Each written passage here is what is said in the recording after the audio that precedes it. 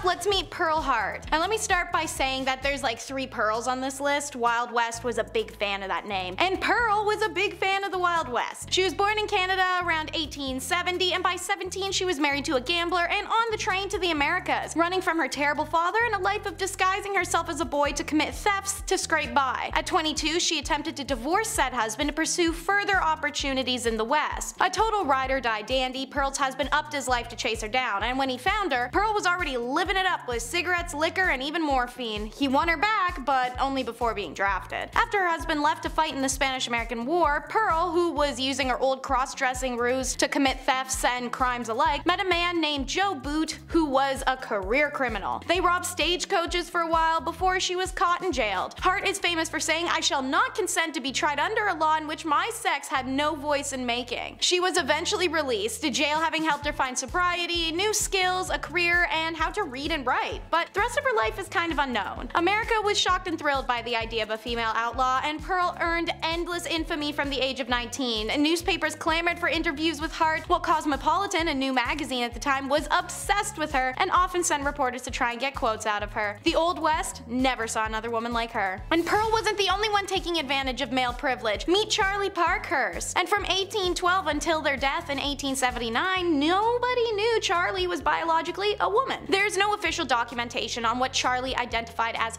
personally. If they felt themselves to be a woman or non-binary or transgender, we'll never know. The story goes that while in the poorhouse as an orphan, Charlie discovered that boys have a great advantage over girls in the battle of life, and they desired to become a boy because of it. But what we do know is that times were rough for ladies in the Wild West, so this crackerjack stagecoach driver decided to live most of their life as a man, driving stages for Wells Fargo and the California Stage Company, pulling cargoes of gold over tight mountain passes and open desert, at constant danger from rattlesnakes and desperados. But Charlie had the balls for it. They're remembered as short and stocky, a hard drinker, cigar smoker, and tobacco chewer who wore an eye patch after being kicked in the left eye by a horse, thus their nickname One-Eyed Charlie. Using their secret identity, Charlie was also a registered voter, and meaning they may have been the first American woman to ever cast a ballot, and nobody knew. After stagecoaching industry began to die due to the railroads, Charlie lived out the rest of their life raising cattle and chickens until their death in 1879. It was then that their true identity was revealed, much to the surprise of their brooding and brutal friends, and then it was documented to the world in newspapers, many of which actually appreciated who they'd been in their secret instead of belittling them in death. I'm sure Charlie would have loved to see that and know that. She's who you'd see in these old western films. Josephine Sarah Marcus. A smolderingly good-looking actor born in 1861, Marcus ran away to Tombstone, Arizona while touring with a theater group performing Gilbert and Sullivan's HMS Pinafore. She stuck around to marry Sheriff John Banham. But 2 years later, when notorious criminal Wyatt Earp showed up, well, her marriage went cold very coincidentally as she got all hot over tall, dark, and handsome Earp. Josephine and Earp fell in genuine love, and she'd supposedly be the reason behind the famous duel at the OK Corral, a 30-second flurry of gunfire involving the Wild West superstars Doc Holliday, the Clayton brothers, and of course, the Earps. He, unlike many, was unbothered and actually more intrigued by her Jewish heritage. The Earps lived an okay life once they settled a bit, moving between mining and oil camps and eventually California to promote a movie about Wyatt Earp's lawman exploits. Unfortunately, Wyatt passes away before this is accomplished, leaving Josephine to battle it out with the studios and writers who take the original biography and turn it upside down. A commercialized depiction of her husband and an unflattering portrayal of her is released called Wyatt Earp Frontier Marshal. It came out in 1931 and fueled 50 years of Wyatt Earp mania, pro and con, in print and film. Until she died, Josephine worked hard to have the correct documentation of her beloved life released. She passed away in 1944 and claimed until her dying day that Wyatt Earp was her one and only true love. Here's another one, Pearl de Vere. She is one of the most famous madams in history. This red-haired siren was born in Indiana around 1860 and made her way to Colorado during the Silver Panic of 1893. De Vere told her family she was a dress designer, but in fact rose to fame as the Old Homestead, a luxurious brothel in Cripple Creek, Colorado. The price of a night's stay could cost patrons $250, which at the time was insane, but more so in comparison to how most hotels at the time charged about $3 a night. The building was reportedly equipped with an intercom system and boasted fine carpets, imported furniture and drinks, and chandeliers. As beautiful as she was sharp, the Rose of the Wild Bunch. Daughter to Germanic mother and Native American father, Laura Bullion faced discrimination and inability to fit in right away. But that's okay, she followed her father in the footsteps of career criminal. And while working as an escort in Texas, she becomes involved with Will Carver, who had been her married-in uncle until her aunt's recent demise. Now widowed, Carver took 15-year-old Laura to Utah with him, where he begins working with Butch Cassidy and the Wild Bunch in 1898, as does Laura. Laura Bullion helped the gang by fencing goods and money for them and was known to the group as Della Rose and often called the Rose of the Wild Bunch. Her affections also turned to Bill Kilpatrick, a member of the group, and they became lovers. Having taken part in several train robberies with the Wild Bunch, Kilpatrick and Bullion returned to Texas with William Carver, where Carver was ambushed and killed by lawmen on April 1st of 1901. Bullion and Kilpatrick then fled to St. Louis, Missouri, where they were arrested on November 8th of 1901. Kilpatrick was found guilty of robbery and sentenced to 15 years in prison, while Laura was sentenced to 5. After serving 3.5 of those years, Laura was released from Missouri State Penitentiary at Jefferson City, Missouri on September 19th of 1905 and lived the last years of her life in Memphis, Tennessee, under the name Freda Lincoln, where she was a seamstress and a dressmaker. She passed away on December 2nd, 1961, and is buried in Memphis under a tombstone that reads Freda Bullion Lincoln, Laura Bullion, the Thorny Rose. And now a silly little interlude, the measure of a man should not be his ability to toss back some beers. After all, what constituted a man being old enough to belly up to the bar in the Wild West? Usually it was the judgment of the proprietor or the bartender. You guys know the one where they kind of look at you and they do the up and the down and you get all anxious. Billy the Kid was hanging out in saloons by the time he was 18. Billy Clanton was doing the same even before then. There are endless records of our most famous cowboys and outlaws getting tanked on the regular from a young age. But why? First off, alcohol was more common because it was a lot safer than water. Alcoholic drinks kept longer and it was easier to transport. It's been this way since medieval times, so no shock value in that. Beer was rocking a typical 1 to 2% ABV, and it was the closest thing to portable water. When they were actually drinking to drink though, spirits was the choice, coming in at about 15% ABV in the late 18th century compared to our modern day 40%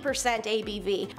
One other thing, oh yeah, youth having a struggle or having exposure to alcohol was a big reason that prohibition was finally approved. You know how a bunch of women were upset that their husbands came home drunk every day and that's how prohibition got its ball rolling? Well, the men grew up in this era, or at least their fathers and grandfathers did, and as we know, addiction's not only but a genetic one, so even if they didn't partake themselves at a young age, their parents might have. This intergenerational trauma was inflicted by excess alcohol consumption in the Wild West and survived well into the more smoking factories prohibition era. And let's talk about the law of the wanted poster, dead or alive. That can't be literal or real, right? Could you actually kill someone legally as long as it was the government poster with a cheeky red stamp on it? To answer your first question, yes, there are many known instances such as dead or alive posters being put up by the state or other entities, but it wasn't a get out of jail free card to kill the person without legal consequences. For example, Jesse James's death. Charlie and Robert Ford kill him, their own pal, but they went to collect the bounty and were jailed and put to death because witness testimony stated Jesse was unarmed, not resisting, and willing to go with them. To get away with killing a wanted person, they needed to be resisting in some kind of way, particularly in a way that threatened your life, aka self-defense, which wouldn't have been any different than if somebody attacked you outside of a bounty scenario. For quite some time in the US history, it was legal to use a deadly force against a fleeing felon, even if your own life wasn't immediately threatened. The logic behind this was seemingly that chasing down a fleeing person could be dangerous in unforeseen ways. It also incentivized criminals not to flee in the first place. These wanted posters still exist today and are used by associations such as the Mounties or the FBI or even the Supreme Court. A wanted poster can be a very important tool in seeking a fugitive. It allows law enforcement to make the public aware of a wanted person, multiplying the number of eyes focused on finding them. How do you get rid of indigenous people and pull tourists? Bison extermination mandates. Just to try and imagine the Old West with no billboards, no power lines, fresh clean air, open fields, nothing in the way of massive herds of bison. If there's anything to be said about the Americas, it's when we ruin something, we ruin it in full force. force. Bison, with an estimating range of 10 to 30 million, roamed America in the early 1800s. Then the Pacific Railroad was completed that opened up the West to a whole different kind of person, who were adventurous but still wanted to sit in a comfortable chair the whole time. Railroads would advertise hunting excursions in which paying customers would climb atop the train cars and aim down at the bison running alongside the tracks. No work involved, no danger for themselves, and hundreds of thousands of bison corpses are left to rot where they fall. One disgusting pig of a man,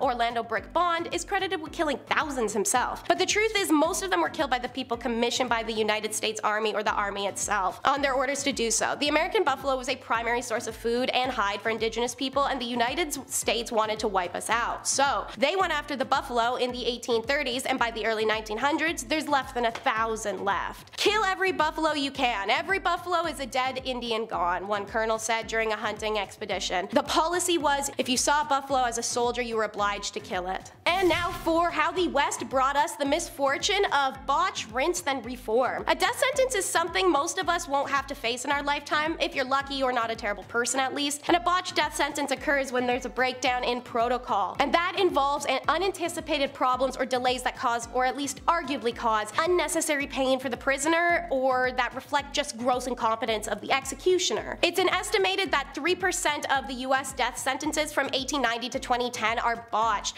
with the hemp necktie coming in at first. The tension of the rope or the strength is right. They were using a generalized scale that resulted in some hellish endings. The death of Tom Horn was retold in the Saga of Tom Horn, and he was sentenced to death, but the method used to relieve him ended up with him suffocating for 17 minutes. The opposite happened to Black Jack, aka Tom Ketchum, the last man to be roped for train robbery. He fell too far, ending his life with decapitation. The New York Times says a reliable formula for determining the drop wasn't published till 1913, and with it came more humane standards for pre-death sentence, and the Wild West is actually the origin of prisoners getting to choose their last meal as well. And finally, no deathly duels is last in the countdown. Public offender, legislator, lawyer. Each of these professions needs to take an oath stating that they have never fought a duel with a deadly weapon if they want to work their job. In section 228 of the state's constitution, there remains a famous dueling clause. Since 1891, the Commonwealth officials have had to swear or affirm that they've never been in a duel in or out of the state or acted as a sect. Now, why do we have that law still today?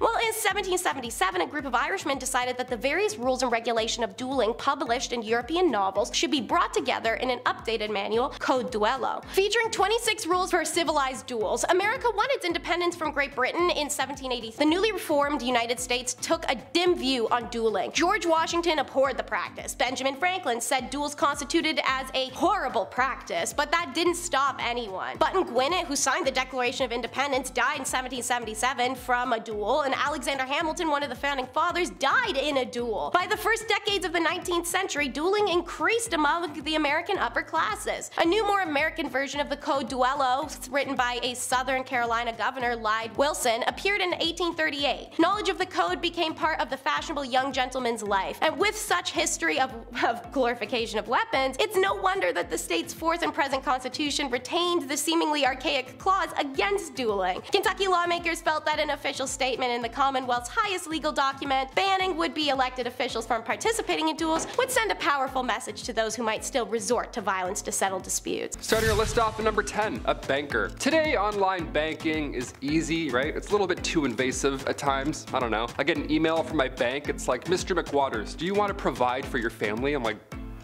chill, relax. Back in the Old West, you didn't get a courtesy check-in email. You didn't have overdraft. In fact, the United States national banking system, well, it didn't even exist until 1863. Before then, you'd have what were called wildcat banks. And, well, these were pretty fun. Here we go. What they would do is wildcat banks, they would take deposits for a short amount of time, collect your life savings, and then unannounced randomly, they would disappear overnight. Just take all your money and then run for the woods. How horrible is that? Imagine going to the bank the next day and it's gone. The bank's just not there. You're standing there with a card. Like, hello? Where did I put this in? You're telling me they pretended to be bankers for months at a time? Fake mustache? Oh, hello, sir, good morning. Stamping things that aren't even real. They did all of that, and then they just ran away with all of your money. That's wild. I get it now. I get it. The Wild West. After 1863, a noble profession was to work at a bank, you know, and not screw people over for thousands of dollars. The Hudson Bay Company, Wells Fargo, these are all names that began because of these fake Looney Tune wildcat banks. So next time you see your bank call, be thankful. Don't be stressed, be thankful. They've got your back. They're not gonna run away overnight. Number 9, ranch work. Alrighty, I can't do yard work. I don't know if you can tell by my physical being, but I can't lift a brick. My back doesn't allow me to reach the floor. A weird curve in the back, I don't know. Pulling weeds physically hurts my soul. Or maybe I'm just lazy.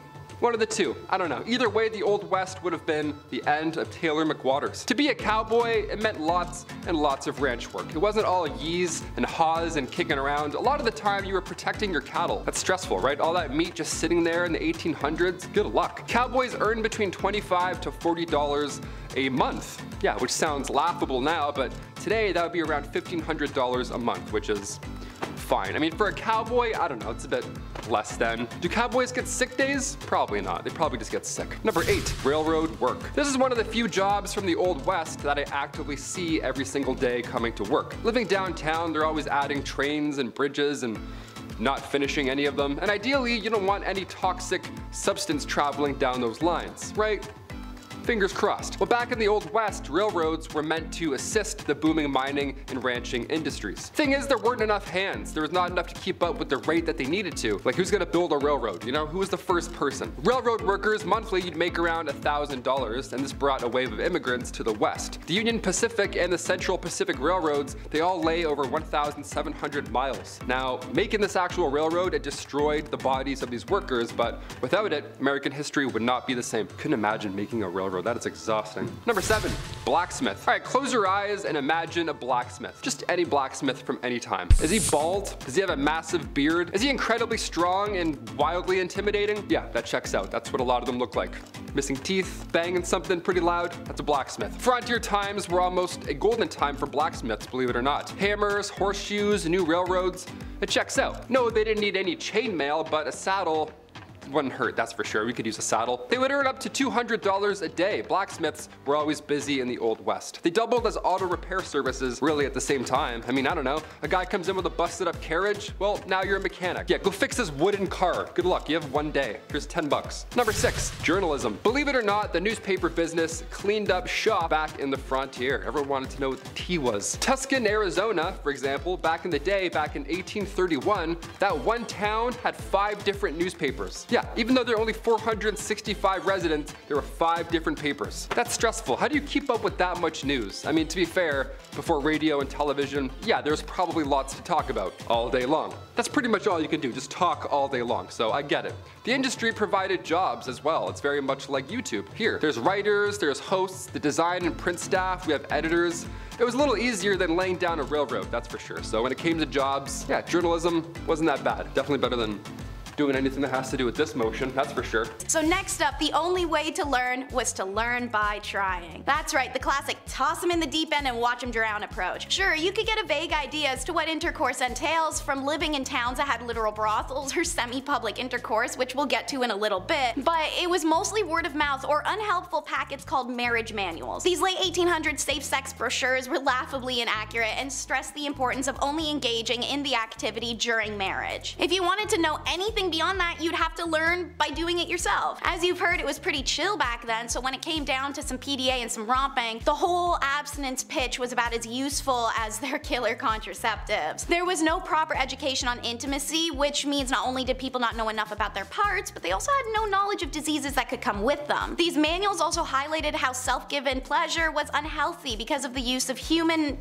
for anything other than procreation was frowned upon in the eyes of the Lord. This lack of education led to the use of their wily contraceptives and also the use of the next item on our list. Bundling. It's more than just getting cozy. An early custom of the Wild West, a courting couple who wanted to sleep beside one another but had yet to be married but still wanted to withhold from, well, carnal desire, they could bundle. It's exactly how it sounds. The courting people would literally burrito themselves in separate blankets or into a large fabric sack that tied around the neck and would allow them to sleep sinlessly next to each other or even cuddle. Now, I know what you're thinking, Teresa, that little bit of material isn't gonna stop no tomfoolery, especially once cuddles get into the mix. Rest assured, I got you, because for those who really were tempted, you could also have a bundling board come into play to literally draw the line. It's a physical divider placed down the center of the bed to keep unmarried partners from touching completely. No sleeping sack to sleeping sack action with a 2x4 blocking the way. It allowed the two to talk all night and even see each other's faces. Sometimes you could cuddle kinda over it, but no intercourse was capable. Both bundling options let couples experience physical intimacy before their wedding, and it was great for when you visited your lady and she still lived at home in a shared bedroom. You see where romp in the sack comes from now though? So how about after those I do's? It's out in the open. As forementioned, I would return to the topic of semi-public adult acts, and here we are. What a fun place to be. You know what isn't fun? In the Wild West, most families lived in small houses, usually made up of one large room. So naturally, when it came down to it, every member of a family sharing space, privacy wasn't very possible. Yeah, this isn't the fun and flirty voyeur stuff we were talking about. This is more in like grandma's range of vision. In this case, it's fair to question how they would get intimate when sleeping in a bed with other relatives. Having more space meant having more money, a type of privacy afforded by class. Money meant privacy, and in the Wild West, there wasn't much money, meaning shared rooms or houses and finding strategic ways to get off in privacy. Author Brian Watson explained how the American West and North America as a whole went from a mindset of comfort to one of more sheltered as it is now. He cites that during Reformation, figures such as Martin Luther King created a sanctity of privacy surrounding intimacy, something previously non-existent. What's scandalous to us now was more normal to them than how we choose to live. Here's a weird one I didn't expect to learn about in research. Mail order brides. The Wild West had mail order brides. Yeah, not something I would have guessed, but it makes sense. Female populace was next to none, and sure, with more men around than you can choose from, some were fortunate enough to marry good men and live happy ever after. But still, some other women found themselves in desperate situations that robbed them of their youth and sometimes of their lives. So mail order actually benefited both the lonely prospectors and cowboys, but also the romance-seeking belle. One way for men living on the frontier to meet women was through subscriptions to Heart and Hand clubs, newspapers with information and photographs of women with whom they could correspond.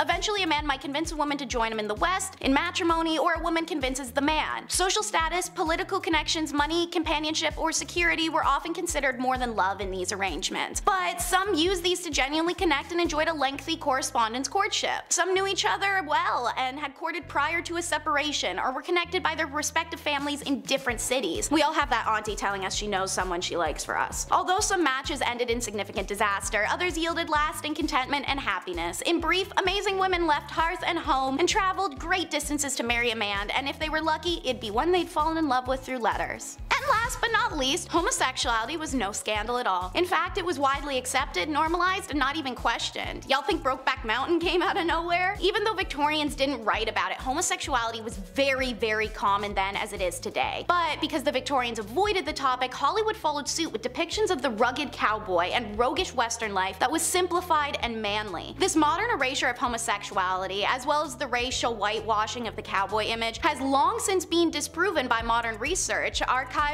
photographs, memoirs, diaries, and more open attitudes have uncovered the shocking underworld of the West. Wild West society didn't necessarily label people as homosexual or heterosexual, but rather allowed each person to be who they needed to be in any given moment. With women especially not as present in large communities such as a mining camp, some men would fill the role of a woman for physical pleasure and domesticality, and normal gender roles were challenged. This was recorded in Alfred Kinsley's 1948 study, Sexual Behavior in Human Male. This same study reported the highest frequencies of homosexual intimacy to be among men in the rural farming communities, and that cowboys and miners even often coupled up in unions known as a bachelor marriage. Part of this comfortable acceptance comes from the exposure to the neighboring indigenous communities, where we've always acknowledged two-spirit, an indigenous exclusive multi-gender identity, or simply beyond the grasp of sexuality and gender labels. The concept of cross-dressing or same-sex partnership is completely normal. It's crazy to think how LGBT people of the Wild West may be quite scandalized by some of our modern world's present mindset towards them. Kicking off the list at number 10,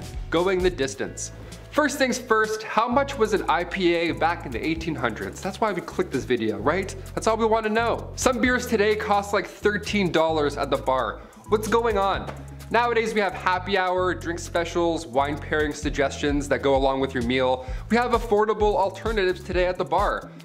Back in the 1850s, saloons would price their drinks depending on how far away you had to travel to get there. Isn't that wild? In the Yukon, their shots of whiskey were like 50 cents a pop. That was a lot of money back in the day. If you were to ask for the same drink in a local saloon, say in Colorado, you could get numerous beverages for the same price.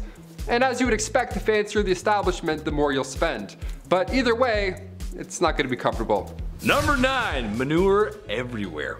The 1800s were changing times, especially on the western frontier. Cities were being built, America was under reconstruction, and if you've seen my video on the 1800s technology, then you know how things were about to get a little wild. Except something I want to talk about today is, well, it's gonna drive moms and wives nuts across the country. How many times have you told your husband or the kids to wipe off their feet before coming into the house? Or stop wearing their shoes in the house? Right? It's the worst! I'm sorry, Mom. Okay, but imagine that, except everyone is bringing in their muddy, bloody, and manure-covered boots into the house. Horses and livestock were just a part of everyday life. That means droppings, or road apples, as they're so commonly called. The smell alone on a hot summer day could make any cowboy turn green.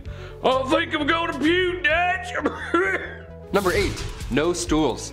Okay, this one's for all the bartenders out there. I see you. I respect you. Bar seating is vital. You get your regulars coming in. Joan with the limp, she's so nice. She's always so nice every day. Always gets a grilled cheese. She's the best. Always a smile on her face. Individuals who want to grab a bite and read the paper, obviously they don't need to take up an entire table for 8, so you have spots at the bar. It's ideal. We're used to this. But back in the Western days, bar stools just weren't a thing.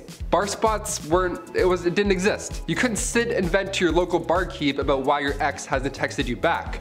They didn't have stools at the bar, they just had the rail at the bottom for your foot. Just that little bar rail there for the little lean right there. A nice cowboy lean. Yeah, I'll just eat fish and chips, standing up leaning. Awesome. Just the thing you want after walking in the sun all day long.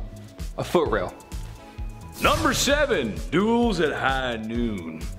Let me paint a picture for you, partner. It's a warm summer night, and you find yourself sitting at a card table in a saloon that's named after a barnyard animal. The piano is blasting a ragtime tune as waiters bustle about, serving drinks to unruly cowboys that fill the establishment. In front of you are 3 unsavory characters, each more than the next. As the night goes on, so do the poker chips. And when one gentleman ain't taking kindly to his losses, some insults about each other's mothers are exchanged. A powerful slap reaches the man across the poker table, matching the energy of Will Smith on an Oscar night. Too soon? I don't know. Wow, wow, West. Wow, West. That's when it's settled. Tomorrow at high noon, they're gonna settle this like gentlemen. A duel at noon with guns. That's how they did it. Does it get any more classic than that? I don't think so, folks. The clock strikes noon, and only one outlaw remains, and he's married to Jada Smith. Number 6, only talking.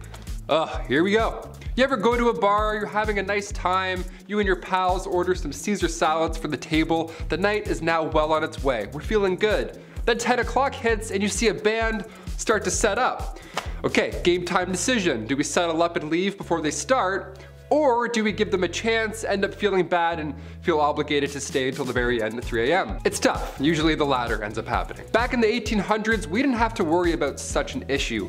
Most of the time, these saloons were just for business. The odd time you would have poker, dice, a piano perhaps would be in the room with some jazzy fingers making an appearance. But when saloons first popped up in Wyoming back in 1822, most of the time it was for lawmen, miners, gamblers, just pure business. Not many blind dates happening in booth 16, you know what I mean? Girl boss alert, let's talk about Miss Calamity Jane. Now that is a cool alias and a definite upgrade from her original name of Martha Jane Canary, born in Missouri around 1856. By the time she's a teen, Jane's sharpshooting was the talk of the town and she was the head of her orphaned household. Said to be a whiskey drinking, gun tootin' type of gal, she once even spat tobacco at the main actress of a play who is said to have done a terrible role. Jane worked hard and fought harder. She earned her nickname Calamity Jane when she rescued an army captain from his camp being attacked by indigenous clans. She's reported to have saved the lives of 6 stagecoach passengers in 1876 when they were attacked by bandits, and she even nursed people back to health during the Deadwood smallpox outbreak while cussing them out, of course. Having the reputation for being able to handle a horse better than most men and shoot like a cowboy, her skills took her into Buffalo Bill's Wild West show in 1895, where she performed sharpshooting astride her horse. Jane's struggle with alcoholism lost her this job, and then her following one at a newspaper. Finally, Jane returns to Deadwood, where she was recovering and tired. She works in a brothel caring for the girls, doing their laundry and cooking until she passes. Though she married a man named Burke at the age 33, when Jane died in 1903, she asked to be buried next to Wild Bill Hickok. Rumor has it that Hickok was the only man she ever loved, and her wish was granted. The funeral was the largest ever held in Deadwood for a woman, and Calamity's coffin was closed by a man who, as a boy, she had nursed back to health when the smallpox epidemic took so many lives in Deadwood. His 2 passions in life were his mama and hardcore crime, Thomas Hodges and the Tom Bell Gang. He even started off off as a doctor, all the makings of what your mama would want for you. Well, with the exception of crime, but hey, it pays money, so you know. Thomas started as a medical orderly in the Mexican War. He moved to Nashville to start his practice afterwards. Doctor life got boring, and when the gold rush was tempting, he set off to California,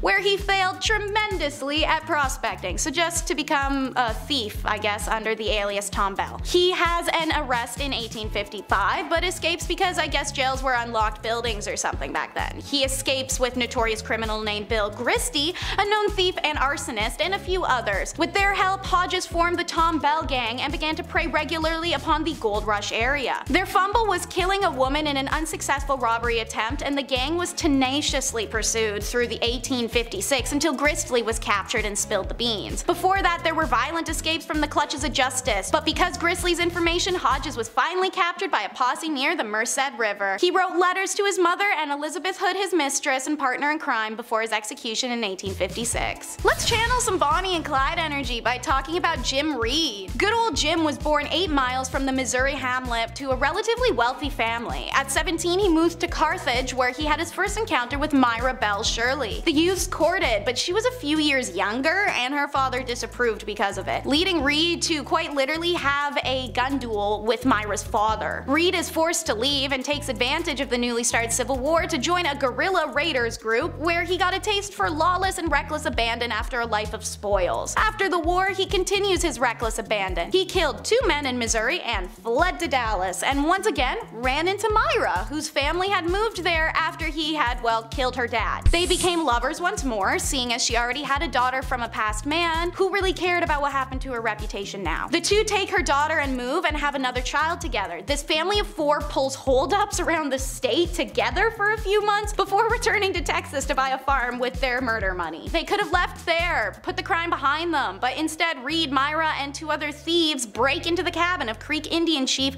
Watt Grayson. He handled the government subsidies for the tribe, and Reed gang tragically tortured the chief until he tells them where they can find the rumored $30,000. For this and a variety of other misdeeds, Reed soon was hotly pressed by the law, and he was forced to leave Myra behind. His bounty grows and grows as he loses control, and within a few months, a close acquaintance kills Reed for the bounty on his head. Let's follow that famous name up with another, Nat Love. He, like Geronimo in the next segment, is an exemplary historical figure that most people either haven't heard of or they don't know much of his story. Born on a plantation in 1854 Tennessee, Nat fought past the difficulties and challenges of obtaining an education while enslaved, and learned how to read and write as a child with the help of his father and literate people around him. Slavery came to a thankful end, but the strings attached meant that, like many others, Nat's parents stayed on the Love plantation and worked as sharecroppers. Teenage Nat worked in the stables and gained a reputation as a gifted horse breaker. He sold his own beloved horse to hit the big city Dodge, Kansas at age 16. Working on ranches as a literal cowboy and cattle driver, he lived an eventful life, having run into cattle rustlers, enduring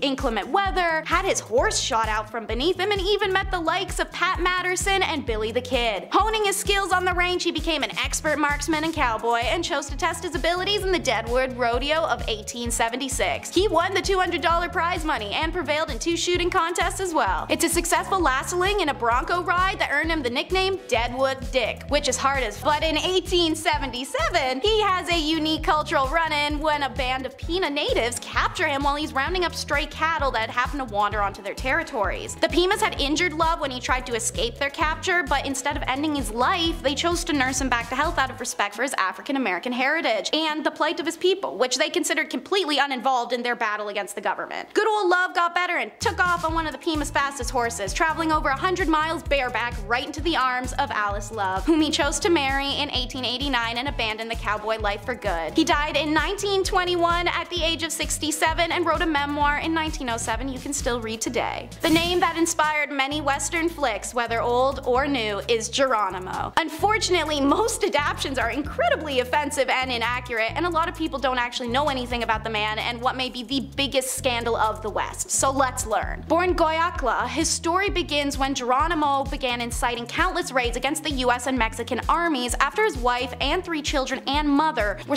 by Mexican troops in the mid-1850s. Wild with grief, it's during an Apache tradition of grieving that he hears the voice of an ancestor tell him, "No gun will ever kill you. I will take the bullets from the guns and I will guide your arrows." Well, Geronimo got his nickname for this exact reason. His ancestors' promise that no bullets could harm him appeared to be true as he continuously escapes law enforcement, Anglo-Americans, and Mexican troops. He's wounded multiple times, but he always recovers. He becomes a newspaper sensation. The more often Geronimo escaped and the longer he was able to disappear, the more embarrassed the US military and politicians grew by this scandal. After all, an indigenous chief and his clan were single-handedly stopping the entire government from infringing any further on their promised territory, going against everything the government smeared about the indigenous peoples at the time. Geronimo repeatedly evaded capture and life on reservation. In his famous final escape, a full quarter of the US standing army pursued him and his followers and still couldn't make it. When Geronimo was captured on September 4th of 1886, he was the last Native American leader to formally surrender to the US military. He spent the last 23 years of his life as a prisoner of war, paraded by the American government for approved trips to world fairs and Wild West shows like a display. He was even in attendance at President Theodore Roosevelt's inauguration, but Roosevelt refused Geronimo's plea to permit the Chickawawas to return to their native lands in the West. On his deathbed 3 years later, Geronimo reportedly told his nephew he regretted surrendering to the US. "I should have fought until I was the last man alive," he told him. Geronimo was buried at the Apache Indian Prisoners of War Cemetery in Fort Still, Oklahoma, but thankfully had his body returned to rightful land. Hold on though, there was no law. That's right, how do you do a video on law when there was nothing written or upheld? After all, Constitution did not apply to unincorporated areas of the United States. The Code of the West by Zane Grey, published in 1932, revealed to us many of the unwritten rules of the West that had centered on hospitality, fair play, loyalty, and respect for the land, found in the 20 years that the Wild West existed. Ramon Adams, a Western historian, explained it best, saying that back in the days when the cowman with his herds made a new frontier, there was no law on the range. Lack of written law made it necessary for him to frame some of his own, thus developing a rule of behavior which became known as the Code of the West. These homespun laws, being merely a gentleman's agreement to a certain rules of conduct for survival, were never written into statutes, but were respected everywhere on the range. The Wild West didn't have the judicial infrastructure we have now, with extensive police forces and crime labs and so on, owing to the vast size of counties and territories, both of which had their own law officers, and the fact that the officers from one jurisdiction had no authority in another. Many of the crimes were handled on a citizen basis, as Ramon described. So, a respected authority would act as judge, a jury would be made, and a case would be determined off of witness testimonies. While their world was lawless, their job was nothing but OSHA and health and safety. The Cowboy Code. Yes, it's not a law, but to cowboys in a time where there was no law, you either followed the generalized cowboy's code I'm about to share with you, or you weren't a cowboy, just a jackass on a horse. These cowboy laws existed then, and they still exist strongly today. So, for all my frat dudes suddenly donning Carhartt, sideburns, and crap kickers because of the Western fashion trends coming back in, I hope you're up to snuff with these cowboy expectations. Like, for no matter how weary or hungry you are after a long day in the saddle, you always tend your horse's needs before your own, and you get your horse some feed before you eat. Taking care of one's horse is a core principle of horsemanship. Hay, grain, and water come before beans, biscuits, and coffee. Consideration for others is central to the code, such as don't stir up dust around a cock wagon, don't wake up the wrong man for herd duty, etc., etc. Thou shalt not steal was written in stone, and cowboys tend to honor this biblical principle with conviction. It goes beyond rustling calves, swiping the boss's money belt, or liberating a man of his prized saddle. Borrowing somebody else's belongings or riding their horse without permission is not allowed.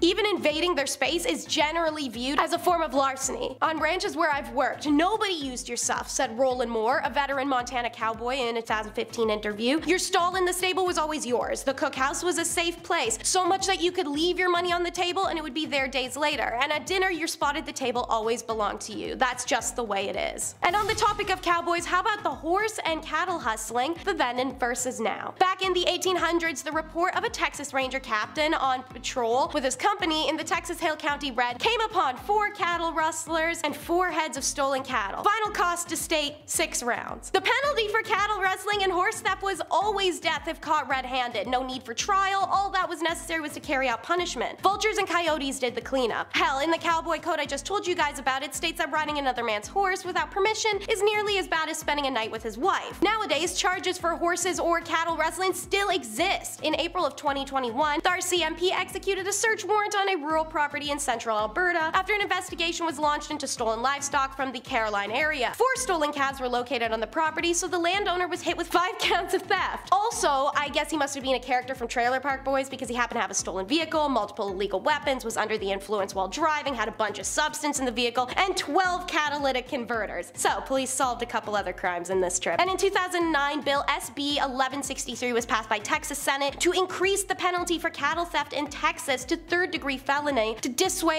the excess issue. Montana's Senate Bill 214 also passed in 2009, and it required a person convicted of theft or illegal branding of any livestock to pay a minimum fine of $5,000 and not exceeding $50,000 and serve a jail sentence not exceeding 10 years. Whether illegal hustling or a cowboy leading the way, remember, no shortcuts. Long-distance cattle driving was a tradition in Mexico, California, and Texas, and represented a compromise between the desire to get cattle to the market as quickly as possible, but also need to maintain the animals at a marketable weight. While the cattle could be driven as far as 25 miles in a single day, they would lose so much weight that they'd be hard to sell when they reached the end of the trail. However, sometimes shortcuts could be made, literally and figuratively. Cowboys sometimes were paid to sabotage a cattle drive or steal cattle. Sometimes they swindled cattle owners or stole the cattle themselves. Sometimes cutting through a path of land could get you somewhere faster. In these cases, it was accidental, but for many, the train and their tracks were the perfect for ridding themselves of cows.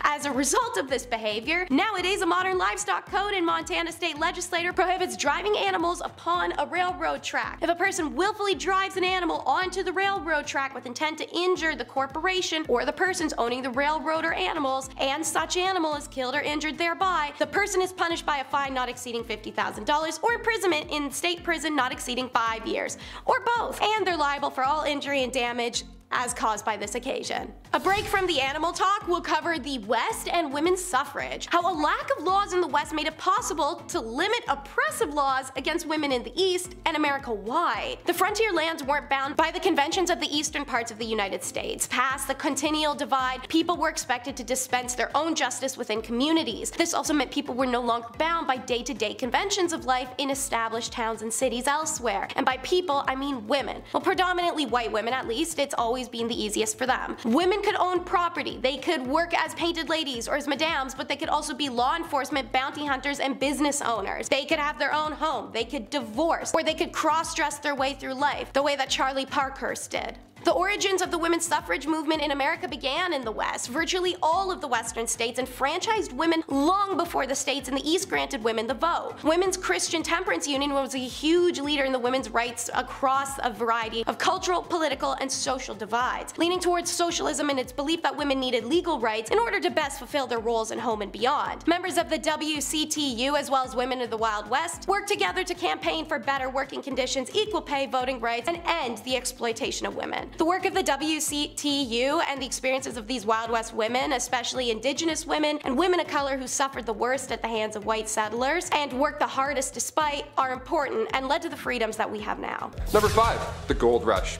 Picture a billboard for the Wild Wild West, okay? What's on it right now? A cowboy tipping his hat in the corner with, 4 missing teeth, a sunset in the corner obviously, maybe a horse, and also a bunch of gold stacked up in a mine, right? Well, we've heard about the Wild West here and there, but was there really a massive gold rush?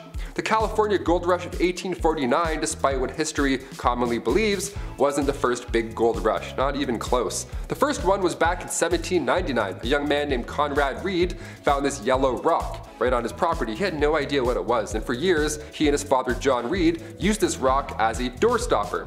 You already know where I'm going with this. This 17-pound nugget of gold, which is worth a lot even today, back then this information was game-changing. Congress then built the Charlotte Mint just so they could handle all this incoming gold found in North Carolina right after. Then later in 1828, more gold was discovered, but this time in Georgia. This was the second rush. Then come 1848, James Marshall found gold at Sutter's Mill, California. After the third one though, that's when the thousands moved out west. That one had the biggest pull, so it's pretty big, but not the first. Number 4, the OK Corral. The shootout at the OK Corral went down on October 26, 1881. It's known as the most famous shootout in history. But should it be? Really? Going back to Tombstone, Arizona, it's 3 p.m. and we have men of the law and of course outlaws all in the same block. So naturally, trouble ensues. There's not enough land here for all of us, some rootin' tootin' There were about 8 men involved in the rumble, but it barely lasted 30 seconds. Also, it's important to note the gunfight at the OK Corral wasn't even at the OK Corral. It happened near the intersection of 3rd Street and Fremont Street, right behind the corral. Yeah, details matter. 3 lawmen were injured and 3 cowboys lost their lives. Yeehaw. That was a sad yeehaw for you guys. This is why you don't organize shootouts at 3 p.m. I don't know, everyone's drunk, there's bad decisions, apparently there's bad aim. Just slam some milk, shake some hands, go home. Simple. Number 3, Helena duels. So we talked about the bizarre ways folks would settle beef back then. They would slam tarantula juice and shoot animals from the top of locomotives, have a 30-second fist fight in the middle of the day, and then go home. But have you heard of these Helena duels? It began, of course, in Helena, Texas, aka the toughest town on earth, at least it was back in the 1800s. The Helena duel began here. There's even a movie called The Duel with Woody Harrelson and Liam Hemsworth. They show this style of combat in a pretty brutal, Hollywood way. Both opponents had their left hands tied together with buckskin, and then each were given a small knife with an even smaller blade. It had to be short enough so it didn't reach any vital organ. That was the Texas trick. Then they're whirled around until they're dizzy, and then it gets really loud, really messy, and really bloody. Last man standing, pretty much. The crowd, of course, watches and places bets, which is always insane to me. I can't watch UFC sometimes. I don't like seeing things break, let alone a Helena duel. Catch me inside sipping milk, texting my ex. Hard pass, freaks. Number 2, train games. Entertainment was always a hit or miss when it comes to these historical lists. The Romans held gladiator battles with animals that drew in thousands of spectators from across the land. Well, in 1894, William Crush, a railwayman, had this event in mind that would for sure go down in history. Oh buddy, did it ever. William Crush wanted to secure the future of the railroad company in Missouri, Kansas, and Texas. And to do so, William made an entire temporary city appropriately named the City of Crush. Nice. There was a carnival for children to enjoy and all that jazz, but the main pull for adults was the train smash. The collision of 2 40-ton steam trains was meant to be the talk of the town. Look at these Goliaths as they smash, or I mean crush, into each other. How fun. Yeah, the trains collided, it worked, and the darndest thing happened. They blew up. Yeah, it's almost like they caused a disaster for popularity. Neat. 40,000 came in and many left injured. A couple of people sadly didn't leave at all. One survivor ended up getting 10 grand out of the deal. His name was J.C. Dean, and they lost their eye in the explosion, so the company gave them a lifetime railway pass. Just the thing you want right after that horrific event. Sorry about your eye, here's free PTSD as well, anytime you want. Enjoy.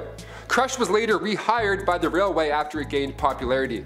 Yeah, this happened back then too. Somebody does something horrible, and then now all of a sudden they're famous. Hashtag chairgirl. And finally, coming in at number 1, Elmer McCurdy. This one is insane, I had to end with it. Elmer McCurdy, back in 1911, he decided to be a rootin' tootin' criminal, and he attempted to rob a train.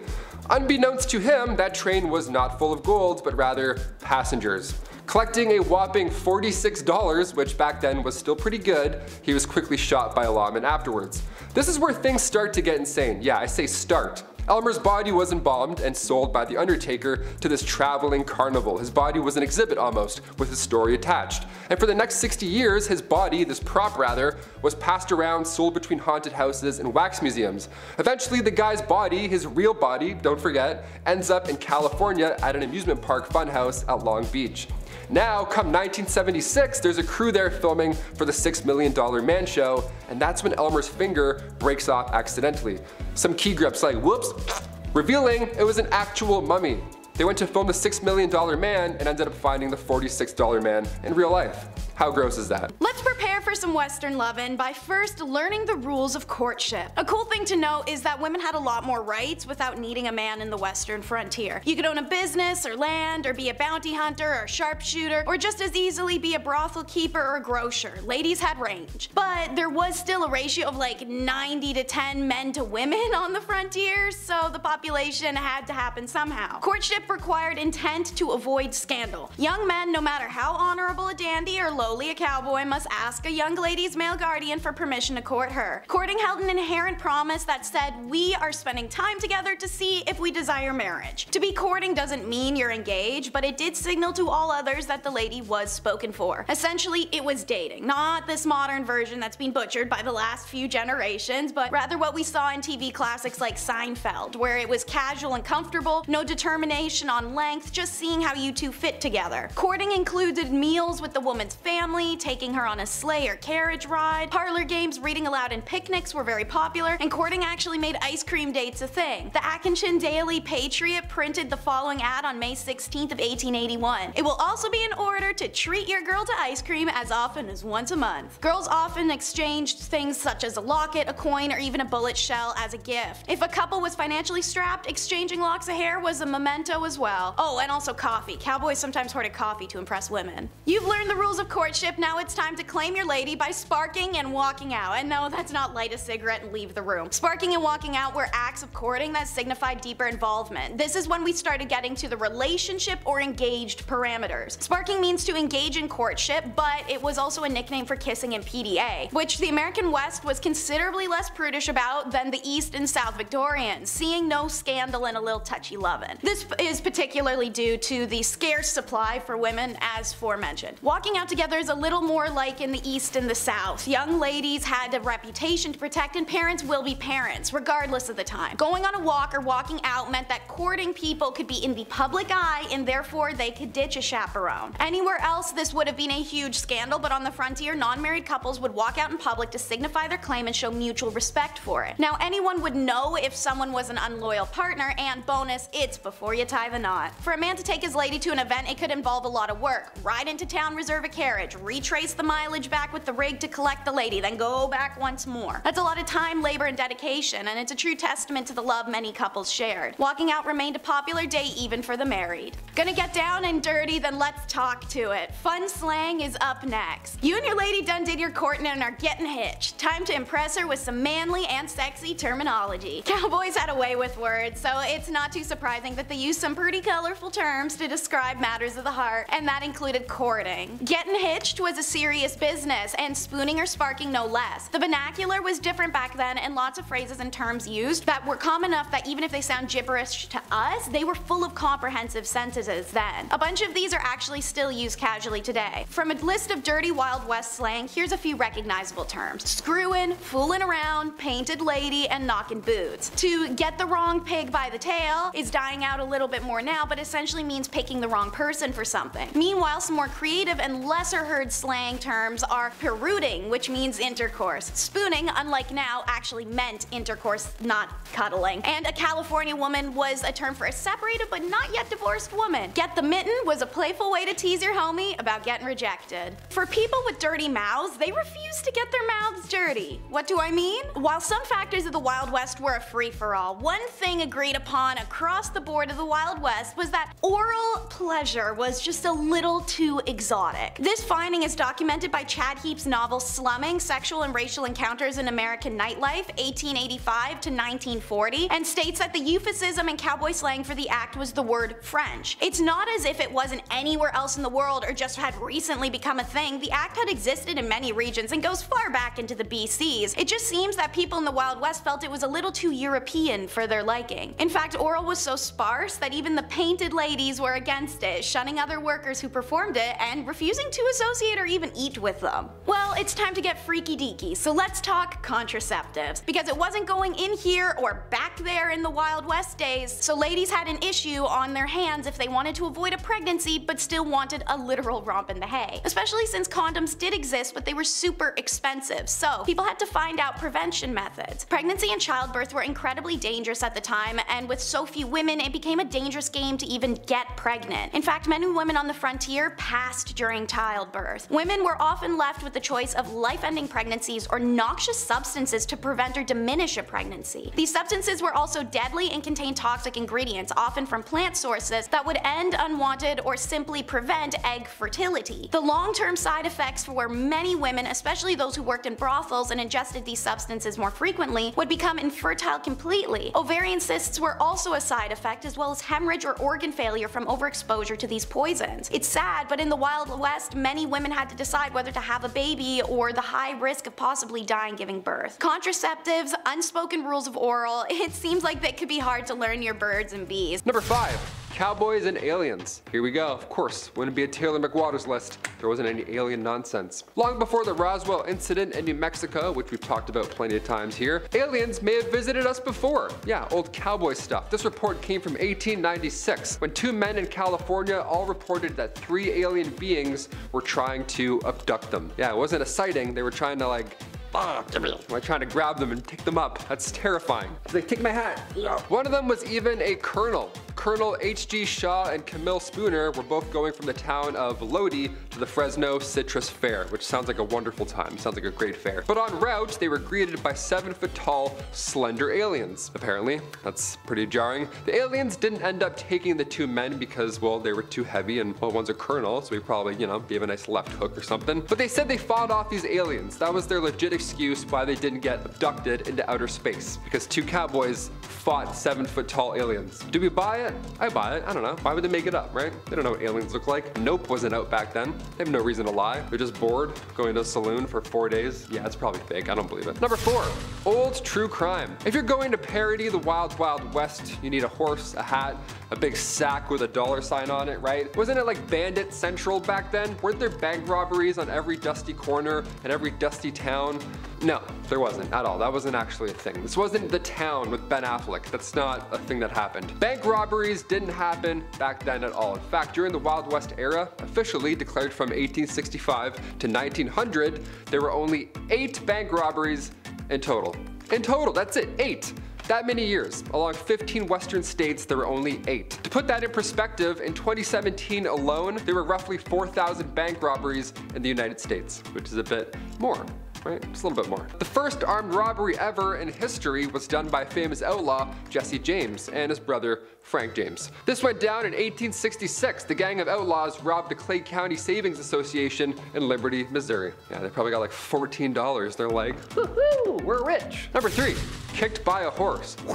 Here we go. We've heard about this at some point. People are getting kicked off of horses or by horses, around horses, or bulls. That's crazy. I don't know how people run with bulls. But did it actually happen back then? Turns out getting kicked in the head by a horse back in the 1800s was like getting in a car accident today. If you have a horse, the odds are significantly higher. It's probably gonna happen at some point in some way, shape, or form. Bill Pickett just sounds like a Western man already, doesn't it? Bill Pickett was born in the late 1870s, and he invented the bulldogging practice, which, bear with me, sounds a little worse than it is. The practice is to jump from the back of a horse onto a wild steer. It's like, you know, I guess cowboy stuff. There's many that attempted this move, this trick, I don't know, like a trick, like it's a skateboard trick, I don't know. Many attempted this and then they failed. Yeah, it's almost like you can't wrestle a wild animal and easily live to tell about it. Weird, right? I've read it, I've seen some things. But even Bill Pickett himself got trampled and stompled to death in 1932. Holbrook Lynn, a Broadway star from the late 1800s,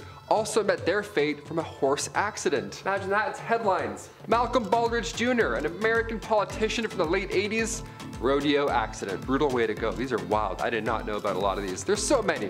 Look into them if you want. Such a grim list. Top 10 people that have been killed by a horse. I don't know. Maybe. We'll see. Number 2, business in the front and also the back. I love going to a pub, right? And right as the night begins to decline, a band always appears out of nowhere, right? You're like, yes, there we go. We have a band. Now we're staying for 9 more hours. Let's do it. We have a night. Good or bad, we love a band. Play, shout, I don't care. But bars back in the Wild West, not many bands. Wasn't so fun. Not a lot of jazz going on in those saloons. Not a lot of open mics either in the 1800s. Turns out that's no fun. Back in the 1800s, these saloons were only for business. That was their sole purpose. You come in here, drink something awful, put that weird foot up, and make a deal. The odd time, sure, you'd have poker, dice to be laying around, a piano perhaps. Maybe some jazzy fingers would make their way in and quickly leave, I don't know, but it wasn't common. When saloons first popped up in Wyoming back in 1822, most of the time, it was only reserved for lawmen, miners, and gamblers. That's it. So if you walk in thirsty, they're like, gamble, I guess, I don't know. You're gonna have to trick your way in here. And finally, number 1. The gallows. We've mentioned the gallows many times on here before, especially on BumbleBee. It's almost like humans are consistently cruel and awful to others or something. Odd. But when it comes to meeting your fate in the Wild West, well, it sounds horrible to say, but with everything else that we've heard, at least being hanged was fast. Being kicked by a horse and whatever comes afterwards, probably not so quick. And in the case of Tom Blackjack Ketchum, it was a historical death. See, after a train robbery gone wrong, Tom Ketchum was held in prison until his date with the gallows arrived. But while waiting in prison, he gained weight. This guy was eating. He was eating good, apparently. He weighed around 200 pounds by the time of his demise. And dark detail here, but his body was so heavy that when he was finally hanged, his head left his body. It kind of like, you know, it popped off his torso. It's disgusting, but we have to end on that. I can't go from a guy losing his head to like camels. You know what I mean? Doesn't make any sense. Starting our list is John Joel Glanton and his notorious gang. Like many Wild West figures on our list, he's got 2 pistols, a bounty on his head, and a long southern name. John was a soldier of fortune as much as an outlaw. Being an outlaw sent him running to Texas, where in 1835 he was living with his parents. It's during his time there that he marries, but it was a high tension time period with the indigenous people of the South, and he unfortunately lost his first wife in one of their raids. In 1849, he leaves behind his second wife, who's said to be the most beautiful woman in the Republic of Texas, to ride out of San Antonio for California with 30 well-armed gold seekers. He used his hatred of indigenous peoples to fuel his bounty hunting and again to collect and trade scalps and skulls for money. By 1850, however, it became increasingly difficult for the Glanton gang to find bounties for indigenous people specifically, his sick preference, and the group began to attack peaceful agricultural clans in the vicinity of Fort El Notre. He even started to attack innocent Mexican settlements in order to claim false bounties. His final escalation was when his gang seized a river ferry. While operating the ferry, they killed Mexican and American passengers alike for their money and goods. Ethnicity of the target no longer mattered to them, but thankfully they were stopped by the Yuma indigenous clan in the mid-1850s. What you reap is what you sow. These next escape artists were led by Judd Roberts. They robbed and killed an innocent rancher in 1885. Before that, Judd and his gang of 4 didn't really have much notoriety. They collected some bounties and they had some on their own heads. But they were never caught, always evading capture. Well, this time the Texas Rangers captured Roberts and one of his men. This was a time where hanging was the most sought after punishment, so Roberts and his cohort were put in the newest, most escape-proof jail in San Antonio. They may have only just become known names, but their ability to evade and escape authorities was always acknowledged. A short time later, a third member of the Roberts' gang is captured and placed in a lesser protected prison. With only one man still free, it's no surprise that local jail immediately and mysteriously burnt down, roasting the desperado inside alive. After 4 months, Roberts and his cohort escape from the San Antonio jail as predicted, reunite with their third, and Roberts was soon stealing horses in the Texas Panhandle once more. He periodically visited Williamson County to see relatives and friends, and Texas Ranger Ira Atten was dispatched to intercept him. After several clashes and near misses, the future Ranger John Hughes killed Roberts in the Panhandle. Eyes, knees, fingers, toes. Well, if we're counting, 3-Finger Jack had an obvious amount. Jokes aside, he didn't actually have 3 fingers. This is just one of those cool Western nicknames on the list. A notorious Arizona outlaw, he'd been captured and jailed back in 1895. I guess prison escape was super easy back then because he busted out and joined the Blackjack Christians. He's in this gang until he meets Burt Alvord and Billy Stiles. It's hard not to be nervous around them after all. They were sheriffs, but only by day. In some strange twist, these two, who you'll be learning about next, were outlaws by night. Alongside them were their posse of 4. During a train robbery in Fairbank, Texas, the train pulled into the station, and as the crowd was milling around, the outlaws mingled in the crowd pretending to be drunken cowboys. Sheriff Jeff Milton was standing in the open door of the baggage car when the outlaws opened fire, and he unfortunately was hit. While he was bleeding, the sheriff waited for the bystanders to clear, and he fired back. 3-Finger Jack was struck in the chest. As he died, Jack spilled the beans on his accomplices, which would be the ultimate snitch move, but also so that I can tell you the story of our next segment, which is all about Burt Alvord, the reverse Batman. Ah yes, a prestigious and respected sheriff. Burt came from the West with his father, who was a justice of the peace. As a teen, he worked in corrals and stables and even witnessed the famous shootout and, 3 years later, the execution of John Heath. Burt became a deputy to John Slaughter in 1886 and spent 4 years helping him track down thieves and rustlers. He became particularly adept at ferreting out information concerning the whereabouts of various fugitives, reportedly playing a drunk man like a fiddle. Alvord drifts into Mexico in the mid-1890s, rustling cattle, before becoming a law constable in Fairbank and then Wilcox, Arizona. It's here he becomes the Batman. Using his position and seeing the prosperity of criminals for so long, he masterminded a band of the best train robbers he'd ever met. Even after arrests in 1900 and 1903, Alvord and Billy Stiles, his deputy and accomplice, managed to escape a capture. When he collects a bounty too high to ever go unnoticed as a lawman again, shout out to Three Finger Jack above, Alvord spreads a rumor of he and Billy's deaths, even sending 2 coffins to the town of Tombstone. The scheme naturally didn't work, the coffins were literally empty. So Alvord is recaptured in 1904, but after 2 years in prison at Yuma, he was released and went to Latin America. He reportedly turned up in Venezuela and in Panama as a canal worker. Supposedly he died around 1910. The worst alias in the West award goes to Big Steve. Why? Because his name was Steve Long. Like if he'd been tall and skinny, would they have called him Long Steve? No creativity, these Westerners. No debate though, Big Steve was big. He was a whopping 6'6" and rumored to be 3 feet wide in the shoulders alone. His background is very obscure to us, but this northerner established himself as a vicious gunman and La Marie. In 1867, he obtained the deputy marshal position and had a series of bloody gun duels within the first month. This grabs the attention of the Moyer brothers, who had founded the town and appointed themselves the justice of the peace and marshal respectively. 6 pistols, 1 in each hand, the trio dished out justice in the back room of the town saloon, ordering ranchers to sign over their deeds to their lands and miners to hand over their claims. Anyone who refused them was killed, and between that and the crooked card games, that saloon became known as the Bucket of Blood. Meanwhile, a local rancher was beginning to form a vigilante group to put the trio out of business. One night, after moonlighting as a thief, Long is injured by one of his intended victims. His fiancée is dressing the wound when Long confides in her how he got it. She's disgusted and tells the vigilante group about his attempted robbery. Don't trust no well anyways. The Bucket of Blood was stormed shortly after. On October 28, 1868, the vigilantes proceeded to hang the men, but not before Long made an unusual request to have his boots removed. Why? His last words were, "My mother always said that I'd die with my shoes on." Number 5. Romeo and Juliet. What's it a name that which we call a rose? Any other word would smell as sweet? It's often said that art imitates life, but sometimes life can be stranger than fiction, and oftentimes really similar. The Hatfield and McCoys were 2 feuding families in the time of the Old West, whose hatred of one another runs deep. The most serious issues being family members removed, Old West style, by the opposite family, and in one case a court battle over the ownership of a barnyard pig. But perhaps the best story to come of this feud is the love affair of John C. Hatfield and Rosanna McCoy. The 2 lovers met and instantly fell in love with each other, their families instantly disapproving of their newfound love. Similar to William Shakespeare's Romeo and Juliet,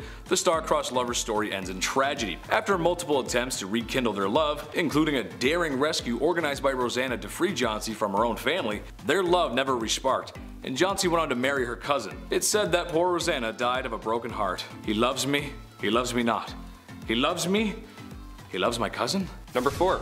Bank robberies. If you're going to parody the Wild Wild West, you need a horse, you need a hat, and you need a big sack with a $sign on it. Apparently, wasn't it like Bandit Central? Weren't there bank robberies on every dusty corner in every dusty old town? No, there actually was very little, in fact. Bank robberies didn't happen that often back then. In fact, during the Wild West era, officially declared from 1865 to 1900, there were only 8 bank robberies in total. To put that in perspective, in 2017 alone, there were around 4,000 bank robberies in the United States. So it got a lot worse after the Wild Wild West. Now we're on like Wild Wild Wild, it's like 17 wilds at this point. The first armed robbery ever in history was done by famous outlaw, you may have heard of them, Jesse James and his brother Frank. This was in 1866. The gang of outlaws robbed the Clay County Savings Association in Liberty, Missouri.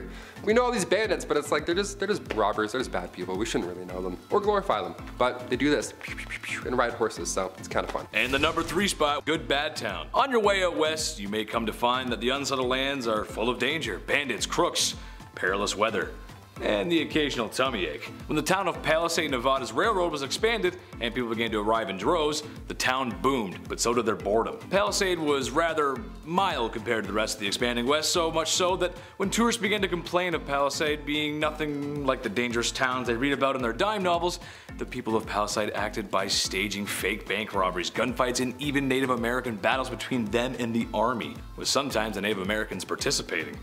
Also going as far as using real cattle blood during the staged combat. The citizens of Palisade were such effective actors that a lot of tourists began to run back to the train in fear of what they were seeing. Nothing more American than capitalizing on boredom. Number 2, Helena duels. Have you guys heard of Helena duels? They're pretty intense, and they're a bit more intense than breakdancing.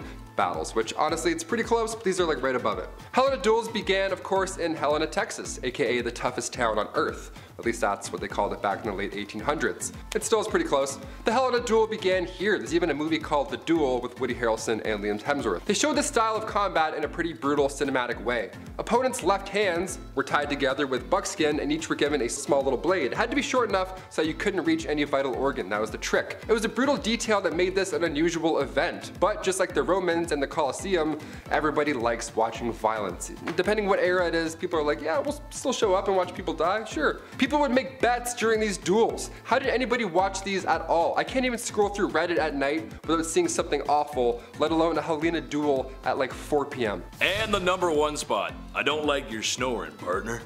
There were a handful of dangerous criminals back in the Wild West. This includes John Wesley Hardin. Born to a reverend in 1853, his parents hoped he would grow up to be a preacher. He turned out to be one of the most deadliest outlaws to ever live. Hardin claimed many lives over the years, but most bizarre was when he shot a man for snoring. One night in 1871, while staying at a hotel, Hardin was having trouble sleeping due to the man in the next room snoring loudly. Hardin promptly shouted at the man to stop snoring. Irritated with no response, he fired several shots into the next room, claiming the man's life. After years of being an outlaw and spending a lot of time in jail, he was released for good behavior, where he then received a full pardon. With his full pardon, Hardin was then able to take and pass the bar exam, afterwards setting up a law practice in Gonzales County, Texas. If your lawyer has a longer criminal history than you, there's a good chance you're not going to beat the case. Number 10. Diseases. Dude, I had a toothache the other day, swelled up immediately. I would never have lasted in this era. Unfortunately, everyone, it wasn't called the mild West. And when people were sick, they got sick, like sick. For instance, cholera, shared along the Mormon and Oregon trails, killed loosely 6,000 to 12,000 people on their way to the California gold rush between 1849 and 1855. It's believed that more than 150,000 Americans died during the two pandemics from 1832 to 1849. Yo, that is terrifying. So not only do you have to dodge bears and root canals, just washing your face in the local popular stream could get you, huh?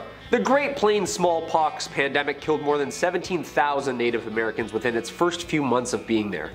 The American Fur Company steamboat pulled up and got off, coughed a bunch of times, and then people just unfortunately started dropping.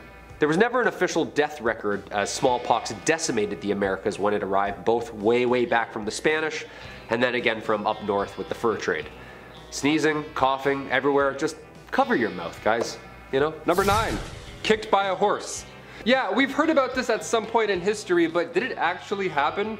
Like how often was somebody just and then that's it? Turns out getting kicked in the head by a horse back in the 1800s was like getting in a car accident. It happened pretty often, my friends. Yeah, it's pretty sad. Bill Pickett, just sounds like a Western man right off the hop. Bill Pickett was born in the late 1870s. He invented something called the bulldogging practice, which is to jump from the back of a horse onto a wild steer. Yeah, like you're Woody from Toy Story, just doing a heist, just jumping from one thing and leaping to the other. Crazy. While your hat's still on your head, somehow, no idea. And there's many that attempted this and ultimately failed. Yeah, you can't wrestle a wild animal and then live to tell about it often. I've read it. Yellowstone National Park is apparently a hotspot. This guy sends me a link the other day. Yellowstone National Park, man gored in front of family. I'm like, okay. But even Bill Pickett himself got trampled and stomped to death in 1932. Holbrook Lynn, a Broadway star from the late 1800s, also met their fate from a horse accident. Malcolm Baldrige Jr., an American politician from the late 80s, rodeo accident. Yeah, brutal way to go. Number 8. Wildlife. The Wild West was a pretty harsh time. If you were lucky enough to enjoy some peace and quiet away from the saloons and bathhouses and spend some time outdoors with the family, well, then you had to be pretty careful. I mean, I guess most of the time people were outside, you know, fresh air, birds chirping, and of course an array of vicious and deadly predators, overpopulated and hungry. Dude, the grizzlies are named after the grizzlies, right? Like imagine all those horses you had to wrangle, or the gators of the south just waiting for you to take a leak. Or pecked to death by these huge birds of prey. If you didn't have a rifle on you, something could get you. And that's all during the day. At night, laying on the ground on like a rolled up t-shirt, scorpions and coyotes. What were the bugs like? No muskole back then, just waking up stung to absolute by everything with legs? Don't even get me started on the snakes. Living in your boots or hat? I'm a pretty outdoorsy guy, but god damn. Number 7, the gallows. We've mentioned the gallows many of times here on BumbleBee. It's almost like humans are consistently cruel throughout history or something like that. Odd. When it comes to meeting your fate in the Wild West, it sounds horrible to say, but with the rest of this list coming up, at least being hanged was fast. You know what I mean? And in the case of Tom Blackjack Ketchum, it was historical. In a historically awful way. After a train robbery gone awry, or as I've said for 10 years, awry, Tom Ketchum was held in prison until his date with the gallows arrived. But while waiting in prison, this man gained weight. The guy was eating good. He weighed around 200 pounds by the time of his demise. And dark detail here, but his body was so heavy when he was hanged that his head just kinda, you know, I don't want to say anything here on YouTube, but like his head, that's all I'll say, just. Number 6, topicals. If we know anything about doctors from history, is that sometimes they didn't get it right. Most of the time, super helpful, and then like sometimes, yeah, I have a cough, here's some ammonia. Come on, you can trust me. Just call me Doc. You know what I mean? Doctors in the mid-1800s, wild west times were just like jarring and bottling everything up. Everything had a remedy. There were coaches that would just sell topicals and ailments. Hair loss? Here you go. Sore legs? Here you go. Tuberculosis?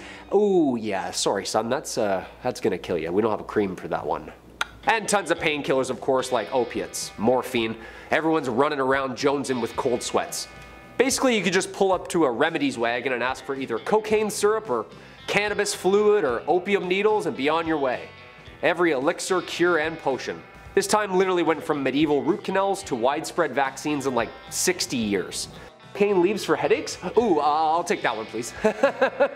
Next, Mary Ellen Pleasant, the most powerful black woman in the Golden Rush era. Historians indicate that Pleasant was most likely born a slave but got her freedom at an early age. She worked on the Underground Railroad as a young adult, ushering enslaved people out of the South and into the northern states. Like many others seeking their fortunes during the gold rush, Pleasant and her husband moved to San Francisco. Here, she works as a cook and waitress and a professional eavesdropper. I know we're all taught not to be nosy, but Mary Ellen learned from the conversations of wealthy patrons, intentionally listening in for valuable information. She took what she learned and began applying it as banking and monetary skills that launched her immediately upwards. She took what she learned to help build a substantial fortune and eventually became one of the richest women in the city. Pleasant was an astute investor whose portfolio included real estate, railroads, restaurants, boarding houses. Pleasant's wealth, however, could not shield her from racism. In 1866, a streetcar conductor in San Francisco refused to let her board because she was black. Outraged, Mary Ellen sued, and the case went all the way to the California Supreme Court. In a historic decision, the courts ruled that segregation on streetcars was illegal in California. However, in return, the Supreme Court reversed the damages Pleasant had been awarded in a lower court ruling. You win some, you lose some, and sometimes you get both. And now it's Donna Barcello. Described as the supreme queen of refinement and fashion, Donna Barcello was a prominent saloon owner and a professional gambler in Santa Fe in the 1830s and 1840s. Barcello was recognized for her charm and sharp business skills, which helped her establish as an influential member of high society during the heyday of the Santa Fe Trail. In 1835, Barcello opened a hotel and casino in the city center of Santa Fe. The establishment encompassed an entire city block and featured lavish decorations including chandeliers, drapes, mirrors, and imported furnishings. The casino became a destination for local socialites and trail travelers for its opulence. Barcello oversaw the casino's operations and regaled patrons as one of the card dealers, widely known as the best dealer of the card game Monte across the entire Southwest. Seeking trade deals and investments that increased her wealth and social status, exercised economic and political sway, she made her fortune from real estate and gold ventures in addition to her casino. And when the American civilian government established itself in Santa Fe during the Mexican-American War in 1846, Barcello allied herself with Americans and assisted them by providing information and at times money. Accounts and representation of Barcello were often embellished by those who had labeled her the Queen of Sin.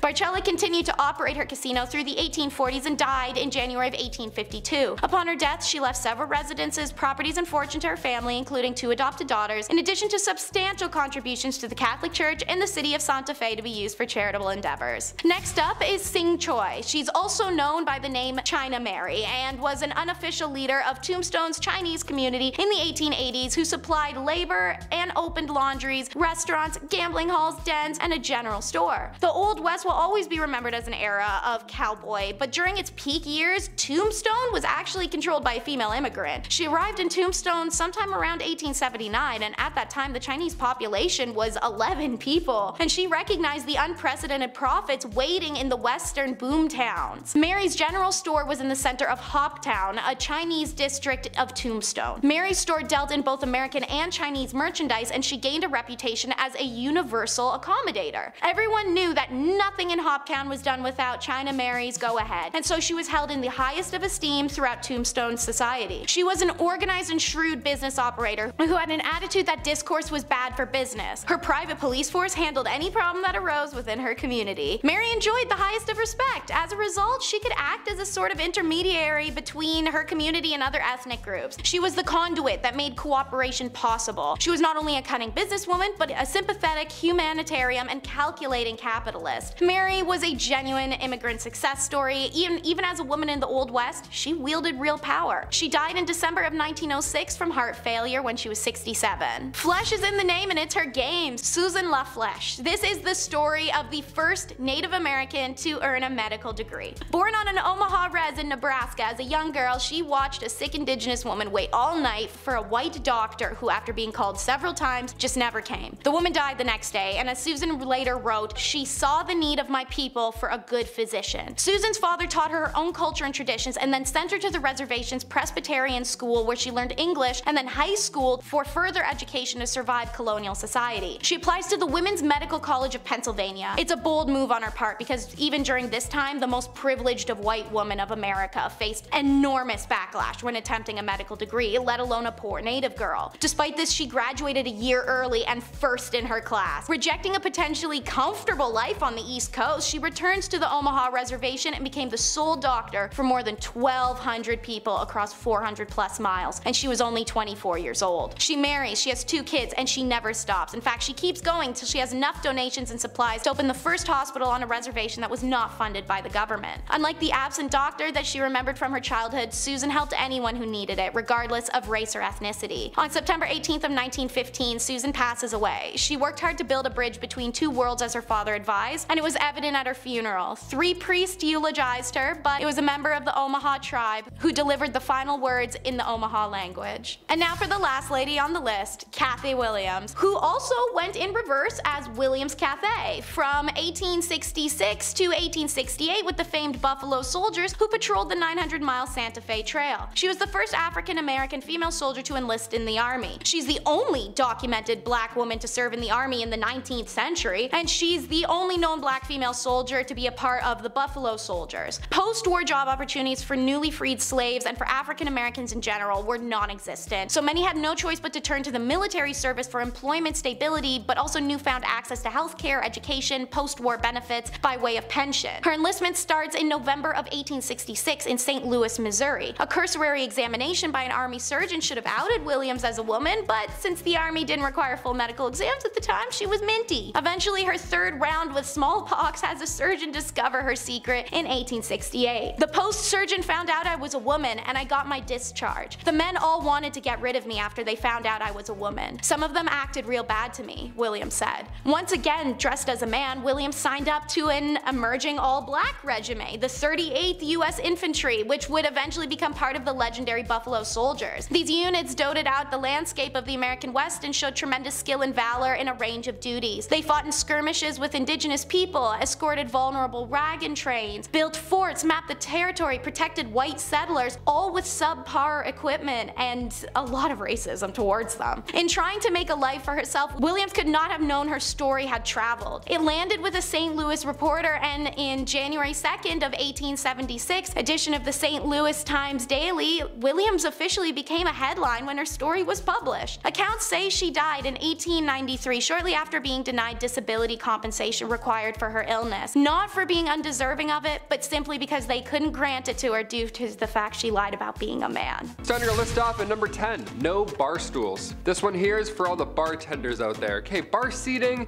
is vital when you go out. It's the first thing that you see when your random party of 12 arrives, then asks for spots all of a sudden. So it's a little jarring to imagine a world where you couldn't sit down at a local pub. Yeah, Yeah, standing room only. That's it. Don't lock those knees or get too comfortable. You got your regulars coming in often, right? You got Karen with the limp. She's so nice, she's awesome. Imagine if she had to stand up the entire time. No way, get out of here. We have a booth just for her all the time. She always gets a grilled cheese, so nice. Back in the Western days, bar stools weren't a thing. In the 1800s, you couldn't sit and vent to your local barkeep about why your ex hasn't texted you back. No, that wasn't a thing. They didn't have stools at the bar, nothing, just one rail. Just a bar rail to put your foot on and then have a weird balance the whole time. That's great, that's awesome. I feel like a cowboy already. Just a nice cowboy lean, that's comfortable. I'll eat fish and chips standing up, I guess. Let's move on. Number 9, medicinal showmen. Back in the Wild West, I mean from the 1860s, from the 1890s really, they had these medicinal showmen.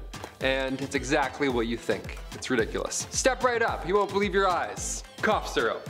Crazy, right? So these guys would go town to town selling elixirs and tonics, but they would really nail the pitch. I mean, that's all they had back then. There's no science to back them up. There's no Yelp reviews. They would have pawns instead, like their friends, run ahead into town and plant themselves in the audience before these random medicine shows. That way, when the world's greatest showman, doctor arrives, whatever, he randomly picks an ill patient and then boom, just like that, they would be cured. One of the most successful of these elixirs was the elixir made by John Healy and Charles Bigelow. It was a mixture of herbs, root, and animal fat. It was said to treat any illness, but in reality it was only a laxative. What a fun show that is. Step right up. Not that close.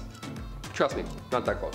Number 8. Camels? That's right, we're not riding horses, we're riding camels. We got room for 2 people, depending on the amount of humps. I know they have 1 or 2, depending on which. All right. In 1855, the United States Army decided to import 75 camels into Texas. Yeah, why not? After all, the terrain in the Old West was fairly similar to the Middle East, so I guess it made sense. The camels made supply runs between Camp Verde and San Antonio, but trouble began when an American Civil War broke out. Yeah, a little bit of a thing happened there. Now eventually the camels were sold off or simply let go into the wild where they multiplied and began to cause havoc and then so on and so forth. So much so that folks began to spin urban legends, such as the Red Ghost, which was a 30-foot tall creature that made people quiver in their breeches or breeches, I don't know what they say, jeans or pants, whatever's Western, the Western version of pants. Trousers, that's British. Trousers is definitely British. It's not a cowboy at all. When in reality, it wasn't a monster, it was just a camel. But yeah, camels can be pretty frightening when you see just a silhouette. Again, with the 2 humps, it looks like a monster, for sure. I was a kid, I went on a camel ride once and I cried. Never doing that again. Oh, so that's pretty cruel. Not riding a camel. Number 7, going the distance. First things first, how much was an IPA back in the 1800s, right? What's this gonna cost? Some beers today are wild. I live downtown Toronto, it's crazy. Every bar I go into, it's insane. It's like $13 to get an IPA. It's like Gary's Rootin' Tootin' IPA. A pint made in-house with his bare feet. Tastes like a cup of nickels. Not a fan. Not a fan of the IPA game. Today we have happy hour specials, wine pairing suggestions to go along with your meal, a lovely wine sommelier to aggressively tell you which bottle to get. But back in the 1850s, saloons would price their drinks depending on how far away you had to travel just to get them. Yeah, what a weird system, right? In the Yukon, for example, their shots of whiskey were 50 cents a pop. Now, that was a lot back in the day. So if you were to ask for the same drink in a local saloon, say in Colorado, well, it'd be a lot different, it'd be a lot cheaper. If you kick the saloon doors open and you're out of breath, well, it's very clear that you've traveled a long way. Yeah, this guy's out of breath. Let's charge him double for all of his troubles. Why not? Let's go. Get off the floor. So out of breath, he's like, give me some water. How do they kick open saloon doors? They would just swing right back. They're not ideal doors to kick open. Number 6, missing mines. There's billions of dollars worth of gold just lost at the bottom of the ocean. That's fun, it's out there right now, waiting for you to go and get it. Right after you click that thumbs up and subscribe to our channel. Right after you do those things, go and find that gold for us. But if swimming isn't your thing, no problem, try the West. Plenty of gold out there. There's dozens of lost treasure troves just hidden in mines, like the San Saba gold mine, for example, or the Wheelbarrow mine, for example, or more that I'm not gonna name because, well, maybe I'll go check them out myself, I don't know. None compare to the Dutchman mine. That one is very special. Now, this legend has it that a man named Jacob Waltz, a German prospector, he found the richest gold mine in the world. Now, that's what he told his friends. And would we ever lie to our friends words about gold? No, never, okay? I certainly wouldn't. It's definitely real, man, for sure. First gold rush was back in 1799. A young man named Conrad Reed found this big, shiny, yellow rock. He had no idea what it was, and for years, he and his father, John Reed, used it as a door stopper. Yeah, the 17-pound nugget of gold. He just grabbed it, threw it on the floor, and then held his door open all day. Hey, come on in, here's company, watch your foot over that big stupid rock. Back then, this information was game changing. Congress then built the Charlotte Mint just so they could handle all this incoming gold found in North Carolina. Cause yeah, people started to catch on how much it was worth. Put that in my pocket, thanks. Number 5, mining. A study done at a mine in Butte, Montana found that miners were dying from tuberculosis. A lot, like 10 times more than they should be. Not should be, but you get what I'm saying. The mining industry is crazy dangerous. Safety was often overlooked and the health of these miners was, well, non-existent at the time. The first gold rush was back in 1799. This kicked off everything. A young man named Conrad Reed, he found this bright yellow rock. He had no idea what it was, and for years, he and his father, John Reed, actually used it as a door stopper. Yeah, the 17-pound nugget of gold, just keeping a swift breeze rolling through. It's worth a bit more than a door stopper today, and this actually ended up changing the entire industry. Gold mining got so popular that Congress had to build the Charlotte Mint just so they could handle all this incoming gold found in North Carolina alone. It's pretty cool. You have to make a mint? That's how much money you're making? Buddy, I want a mint. Number 4, law enforcement. Of course, this too was a little different back in the Old West. There are not many body cams back then, I'll tell you that for free. Movies and television, they like to show the Old West as a lawless, rootin' tootin' time, and while sure, some of that is true, it wasn't as terrible as we think. Like A Million Ways to Die in the West, Red Dead Redemption, it wasn't that crazy because before any formal law enforcement agency did pop up, everybody was a bounty hunter, right? Why not? There's nothing else to do. Go lay a bunch of bricks or go catch a bad guy. 50-50, both are quite dangerous. Eventually, positions like that of a US Marshal began to pop up more and more, and well, now there's a bit more order to the system, that's for sure. A bit, just a little bit. Number 3, barkeep. Alright, I love pubs, big old fan of pubs. Never been to a Wild West rootin' tootin' pub, but I'm in no rush. They always have weird drinks like venom snake juice or whatever, like spider ale. I'm like, I don't want any of these poisons. How about a beer? Just a beer, thanks. Bars in the Wild West, not so fun. Not a lot of open mics going on back then in the 1800s. No karaoke night back then. See, back then, these saloons were just for business. That's it. You don't have a mustache and a business plan, get out. In the 1850s, saloons would price their drinks depending on how far away you had to travel. Can you imagine that? In the Yukon, their shot of whiskey was 50 cents a pop. Now, that was a lot back in the day, but if you were to ask for the same drink in a local saloon, say in, I don't know, Colorado, it'd be a lot cheaper. Pretty ruthless. That's rootin' tootin' ruthless. The odd time you would have poker, dice, maybe some guy in a piano with some jazz fingers, sure, but most of the time, business only. When saloons first popped up in Wyoming back in 1822, most of the time, it was only reserved for lawmen, miners, or gamblers. If you don't have any of those three,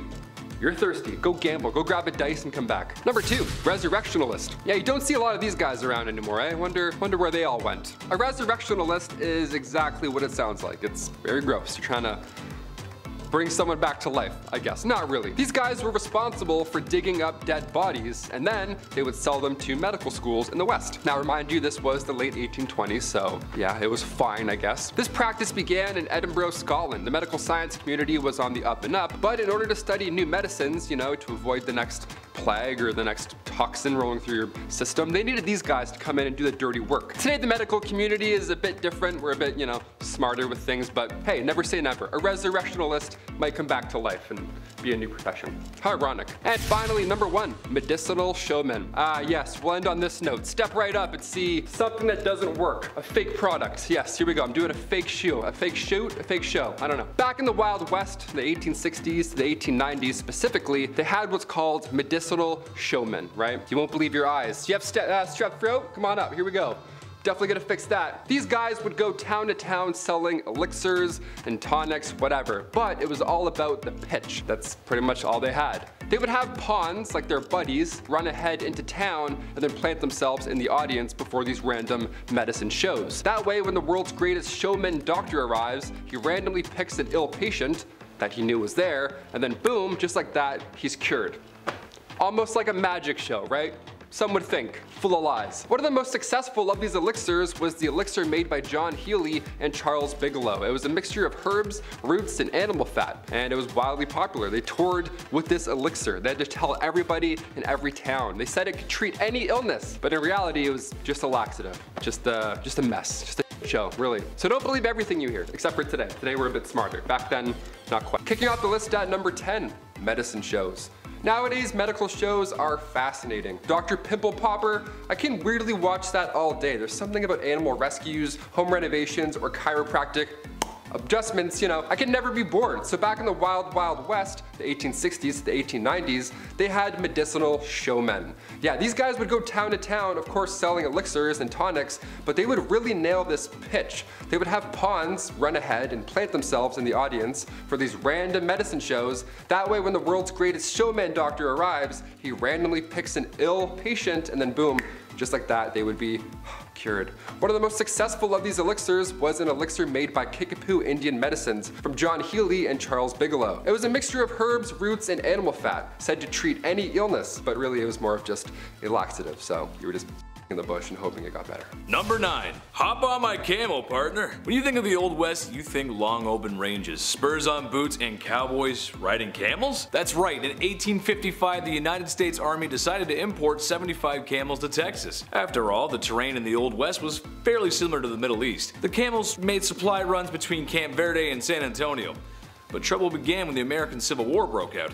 Eventually the camels were sold off or simply let go into the wild, where they multiplied and began to cause havoc. So much so that folks began to spin urban legends such as the Red Ghost, a 30-foot tall creature that made people quiver in their britches. When in reality, most people had never seen a camel before and it was just a feral camel wandering the desert. But I mean, who knows? If Star Wars had a 30-foot camel in the snow, what's to say there isn't one running around in the American desert? Number 8, missing mines. There's billions of dollars worth of gold lost at the bottom of the sea. It's there right now, waiting for you. Yeah, I'm talking to you. But if you don't have goggles, maybe swimming just isn't your thing, no sweat. Try the West. Yeah, there's dozens of lost treasure troves hidden in mines still to this day, like the San Saba gold mine or the Wheelbarrow mine. There's a few we have heard from in literature from old maps, but none compared to the Lost Dutchman mine. The legend has it that a man named Jacob Waltz, a German prospector, found the richest gold mine in the world. That's what he told his friends, and would we ever lie to our friends about gold and the location for it?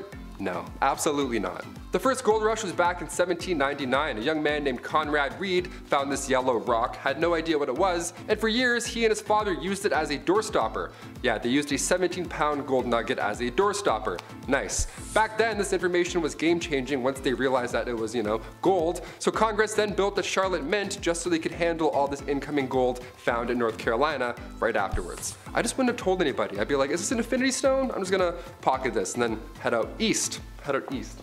Number 7. Sideshow Crook. Elmer McCurdy was no different in life than any other bandit at the time. What makes McCurdy so unique is in his afterlife. McCurdy met his end on October 7, 1911, after local sheriffs tracked him down from a botched robbery. McCurdy was taken to an undertaker and prepared for burial. Unfortunately, no one came to claim the lonesome bandit. Not getting paid for his services, the undertaker began to display McCurdy as a sideshow attraction, charging patrons a nickel to view the bandit. The attraction became popular enough to draw the attention of carnival promoters, who offered multiple times to purchase the mummified crook, but were all denied. As the years went on, McCurdy changed hands from multiple sideshow attractions and museums. One day in 1976, a film crew was setting up props for filming. When someone began to move what they thought was a wax mannequin, it actually turned out to be poor old Elmer McCurdy himself. Eventually, McCurdy was laid to rest in a grave, where 2 feet of concrete were poured over his casket to make sure no one would come to steal the sideshow crook. Stay in the hole, partner. Number 6, cowboys and aliens.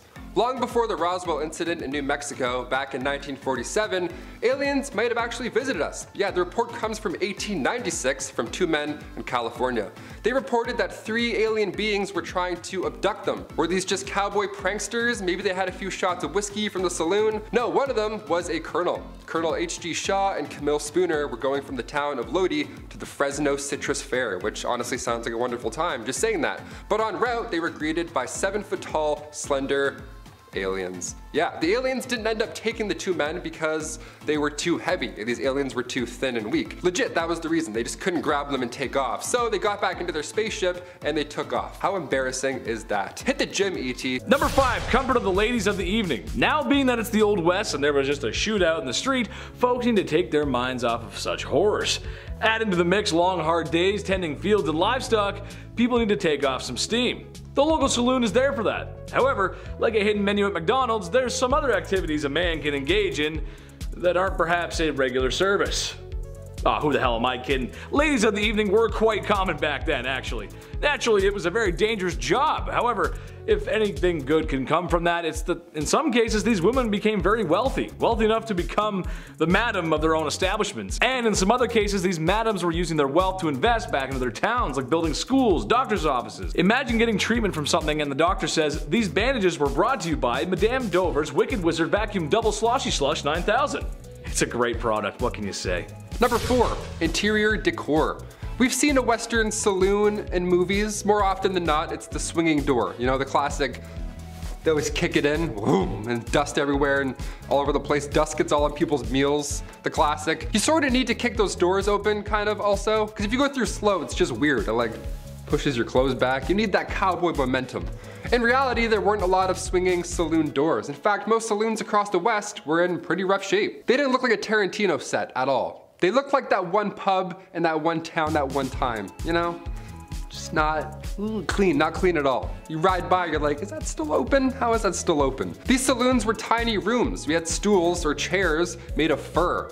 You know, no one's running fish tacos to tables in the 1850s. It doesn't always smell like a nice pub. You don't see something go by and you go, ooh, what's that? I wanna have that. No, that doesn't happen here. One of the fanciest saloons has to be the White Elephant in Fort Worth, Texas. It was 2 stories and it served fresh fish and oysters. Apparently it was a lovely time. Number 3, manifest destiny.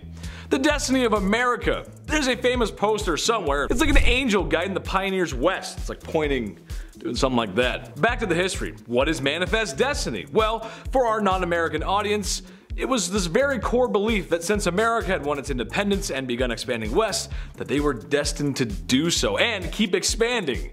And expanding. Why should the freedom train stop here, right? Coast to coast, baby. And maybe buy Alaska from Russia, since, well, they're not really using it. Okay, and maybe Hawaii. They got pineapples or something, I don't know. Alright, maybe even heavily influenced places that are beyond US borders. But all that American influence and imperialism starts here. Imagine being the pioneer who dared to venture west, like the Great Oregon Trail, or those who crossed the desert states. And some really religious folks that found a salty lake in the desert looked at their wives and said, I need at least 2 or 3 more. God bless America. Number 2, mixologist. You ever go to a pub, like a chill pub, dare I say a restaurant, and a dude with a mustache thinks he's in Peaky Blinders for no reason behind the bar? He's flipping bottles that don't need to be flipped, he's lighting shots on fire.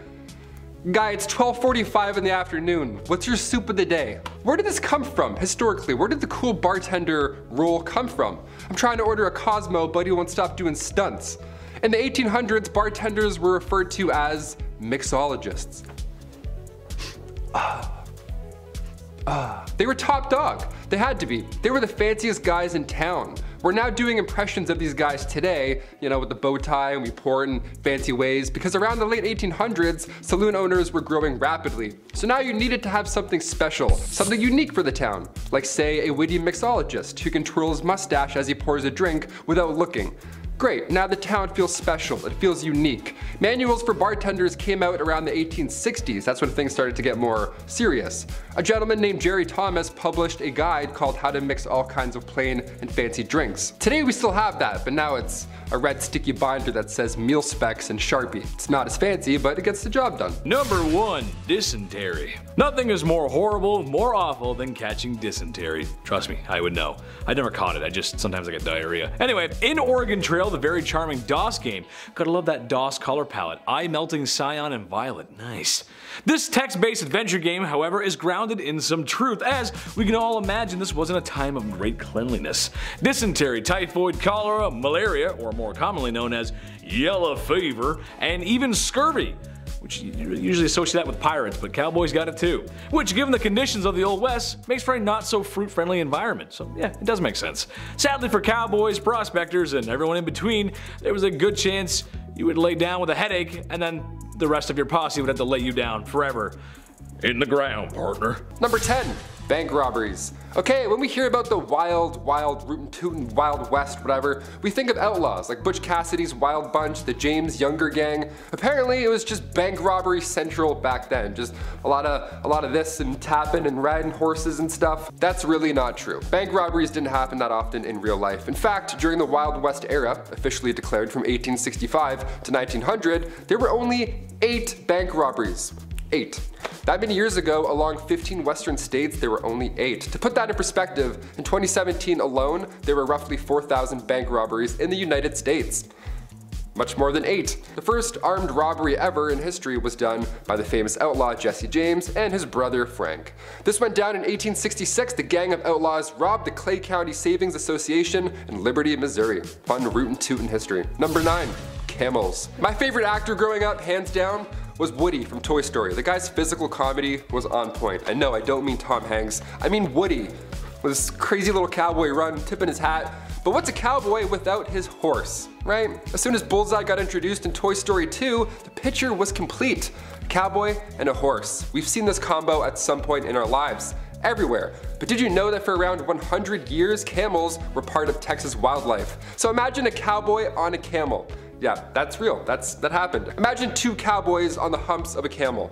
How silly and intimidating would that look? Back in 1855, Congress spent thousands to purchase and ship feral camels from Egypt. The hot Southwest would make sense when it comes to camels doing their camel thing. But by 1857, the army had 70 camels. Things were going well until, you know, the Civil War happened, and then the camels escaped and all that madness, and then from then on, for 100 years or so, they bred and roamed Texas.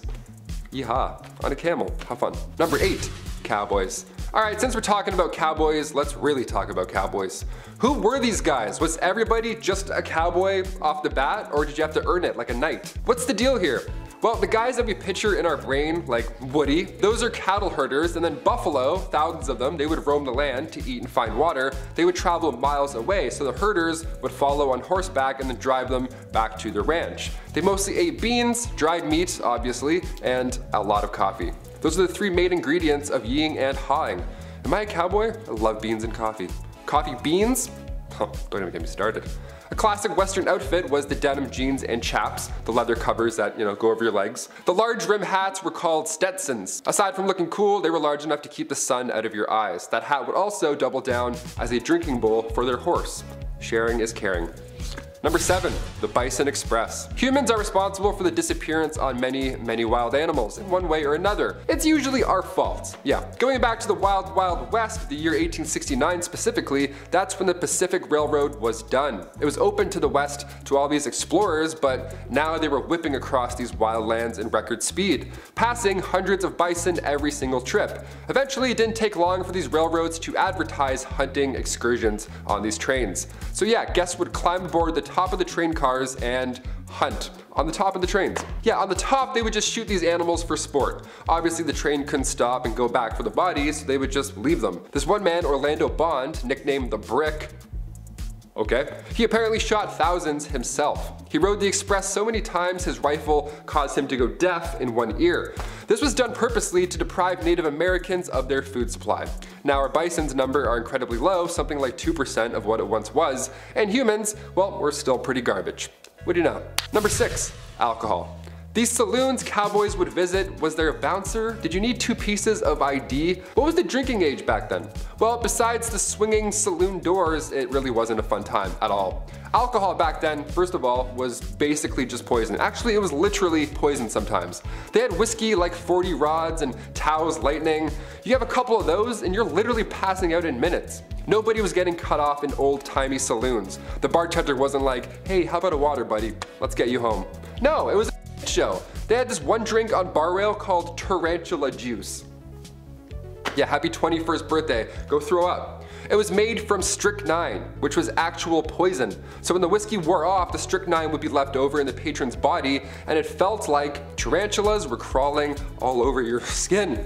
Ugh, yeah, I'm good with a Bud Light Lime. Thanks, man. Number 5, weather. Weather, you want to believe it or not. Try again. Back in the 1800s, obviously weather was a major factor, as it is today. Hailstorms, lightning, high winds. When you're a cowboy, this all sucks even more, honestly. Especially the opposite, when it's dry and humid for weeks at a time. Check this out. Wooden wagon wheels would actually shrink because of the heat. So they had to be soaked overnight just to prevent the iron rims from falling off during your commute during day hours. Yeah, it was so dry the wagon wheels needed water. Yeah, sorry I'm late, my wagon wheels were a little thirsty. Yeah, I had to wait for them to soak up some fun. I can't even drive a car downtown without having a panic attack today, let alone rubbing axle grease on my dry lips, waiting for my wheel to drink water. Number 4, gangs. If you've played the Red Dead Redemption series, then you've probably held up a train or two. Some of the posses that were famous at the time actually did that though, and weren't so nice about it. The American West was made up of criminal outfits, usually a gang or a posse, involving members who would just live and ride and rob together with. Jobs were scarce, and it seemed that it was just a little easier to just demand what you want and then enjoy the birth of all the media attention after, making some quote, famous. An obsession, the cowboy culture, the outlaw criminal. Some of them include Billy the Kid's gang, the High Fives gang, and the Oklahombres. That's a good one. Artists were getting better at the time, and people were sketching wanted lists for local sheriffs. These posters would be calling cards for these guys. They kept them, put them in their pockets as souvenirs. Charles E. Bowles, also known as Black Bart, held up a total of 28 stagecoaches without ever being caught, and even had the reputation of being a gentleman about it too, emptying strong boxes but never actually shaking down the passengers. There were even reports that he would even leave verses of poetry behind. Guy's a smooth criminal, huh? Number 3, the night after. I'm sure the Wild Wild West was wildly lonely. Definitely, this isn't news. Like Kyle said, we've played Red Dead Redemption, just wandering around alone. Sometimes you need more than a train heist, right? Sometimes you need love. Even if you have to pay for it with railroad bonds or whatever. Saloons have all the things a lone traveler could want, including STIs. Great, how much is, great, debit. We'll just pay for all this in one swift tap, I guess. The famous Wild Bill Hickok, okay? He had a rough go. Guy had some troubles after a few saloons, okay? He was dipping around in a few bars and yeah. Alexander Fleming wasn't born until 5 years later in 1881, so penicillin wasn't around to save any cowboys at this time. Number 2, battles. The archetype of the Old West period is generally accepted by historians to have occurred between the end of the American Civil War in 1865 till about 1890. The American frontier, also known as the Wild West, is the geography, history, folklore, and culture associated with the American expansion mainland that settlers started in the 17th century and ended in 1912. This era, giving rise to the expansionist attitude known as manifest destiny, which was the belief that Americans were supposed to travel and expand west. But with that came a lot of conflict. You can't just waltz in and throw up a house when someone else lives there already, you know? Years of warring tribes and bands, colonist battles, ego-filled duels, and the aggressive pillaging of land stolen took countless number of lives. Yeah, countless, like we'll never actually know the accurate number. Roughly 750,000 lives were lost in the Civil War. Yeah, nasty stuff. And finally, number 1, Helena duels. Beginning, of course, in Helena, Texas, Helena duels were violent, awful. This activity came from what was then the toughest town on earth. And again, this is back in the late 1800s, so what that even means, I can't even compare. The Helena duel began here. There's even a movie called The Duel with Woody Harrelson and Liam Hemsworth. It's not a great movie, but it's a history lesson in itself. A Helena duel puts our opponents' left hands tied together, right? They're just tied together with buckskin or something that smells awful, and you have to just fight each other using one arm. Now, of course, in Western fashion, there was a weapon or two involved that I don't want to get too deep into on YouTube, so it got pretty gory, it got pretty violent. The only rule here was that they can't bleed too much. Awesome, that's a great fun rule, like whipping that one out on Saturdays. Hey, no one bleed too much or else, you know, then we gotta stop. I thought UFC was brutal, let alone a Helena duel starring Liam Hemsworth, of all people. Really?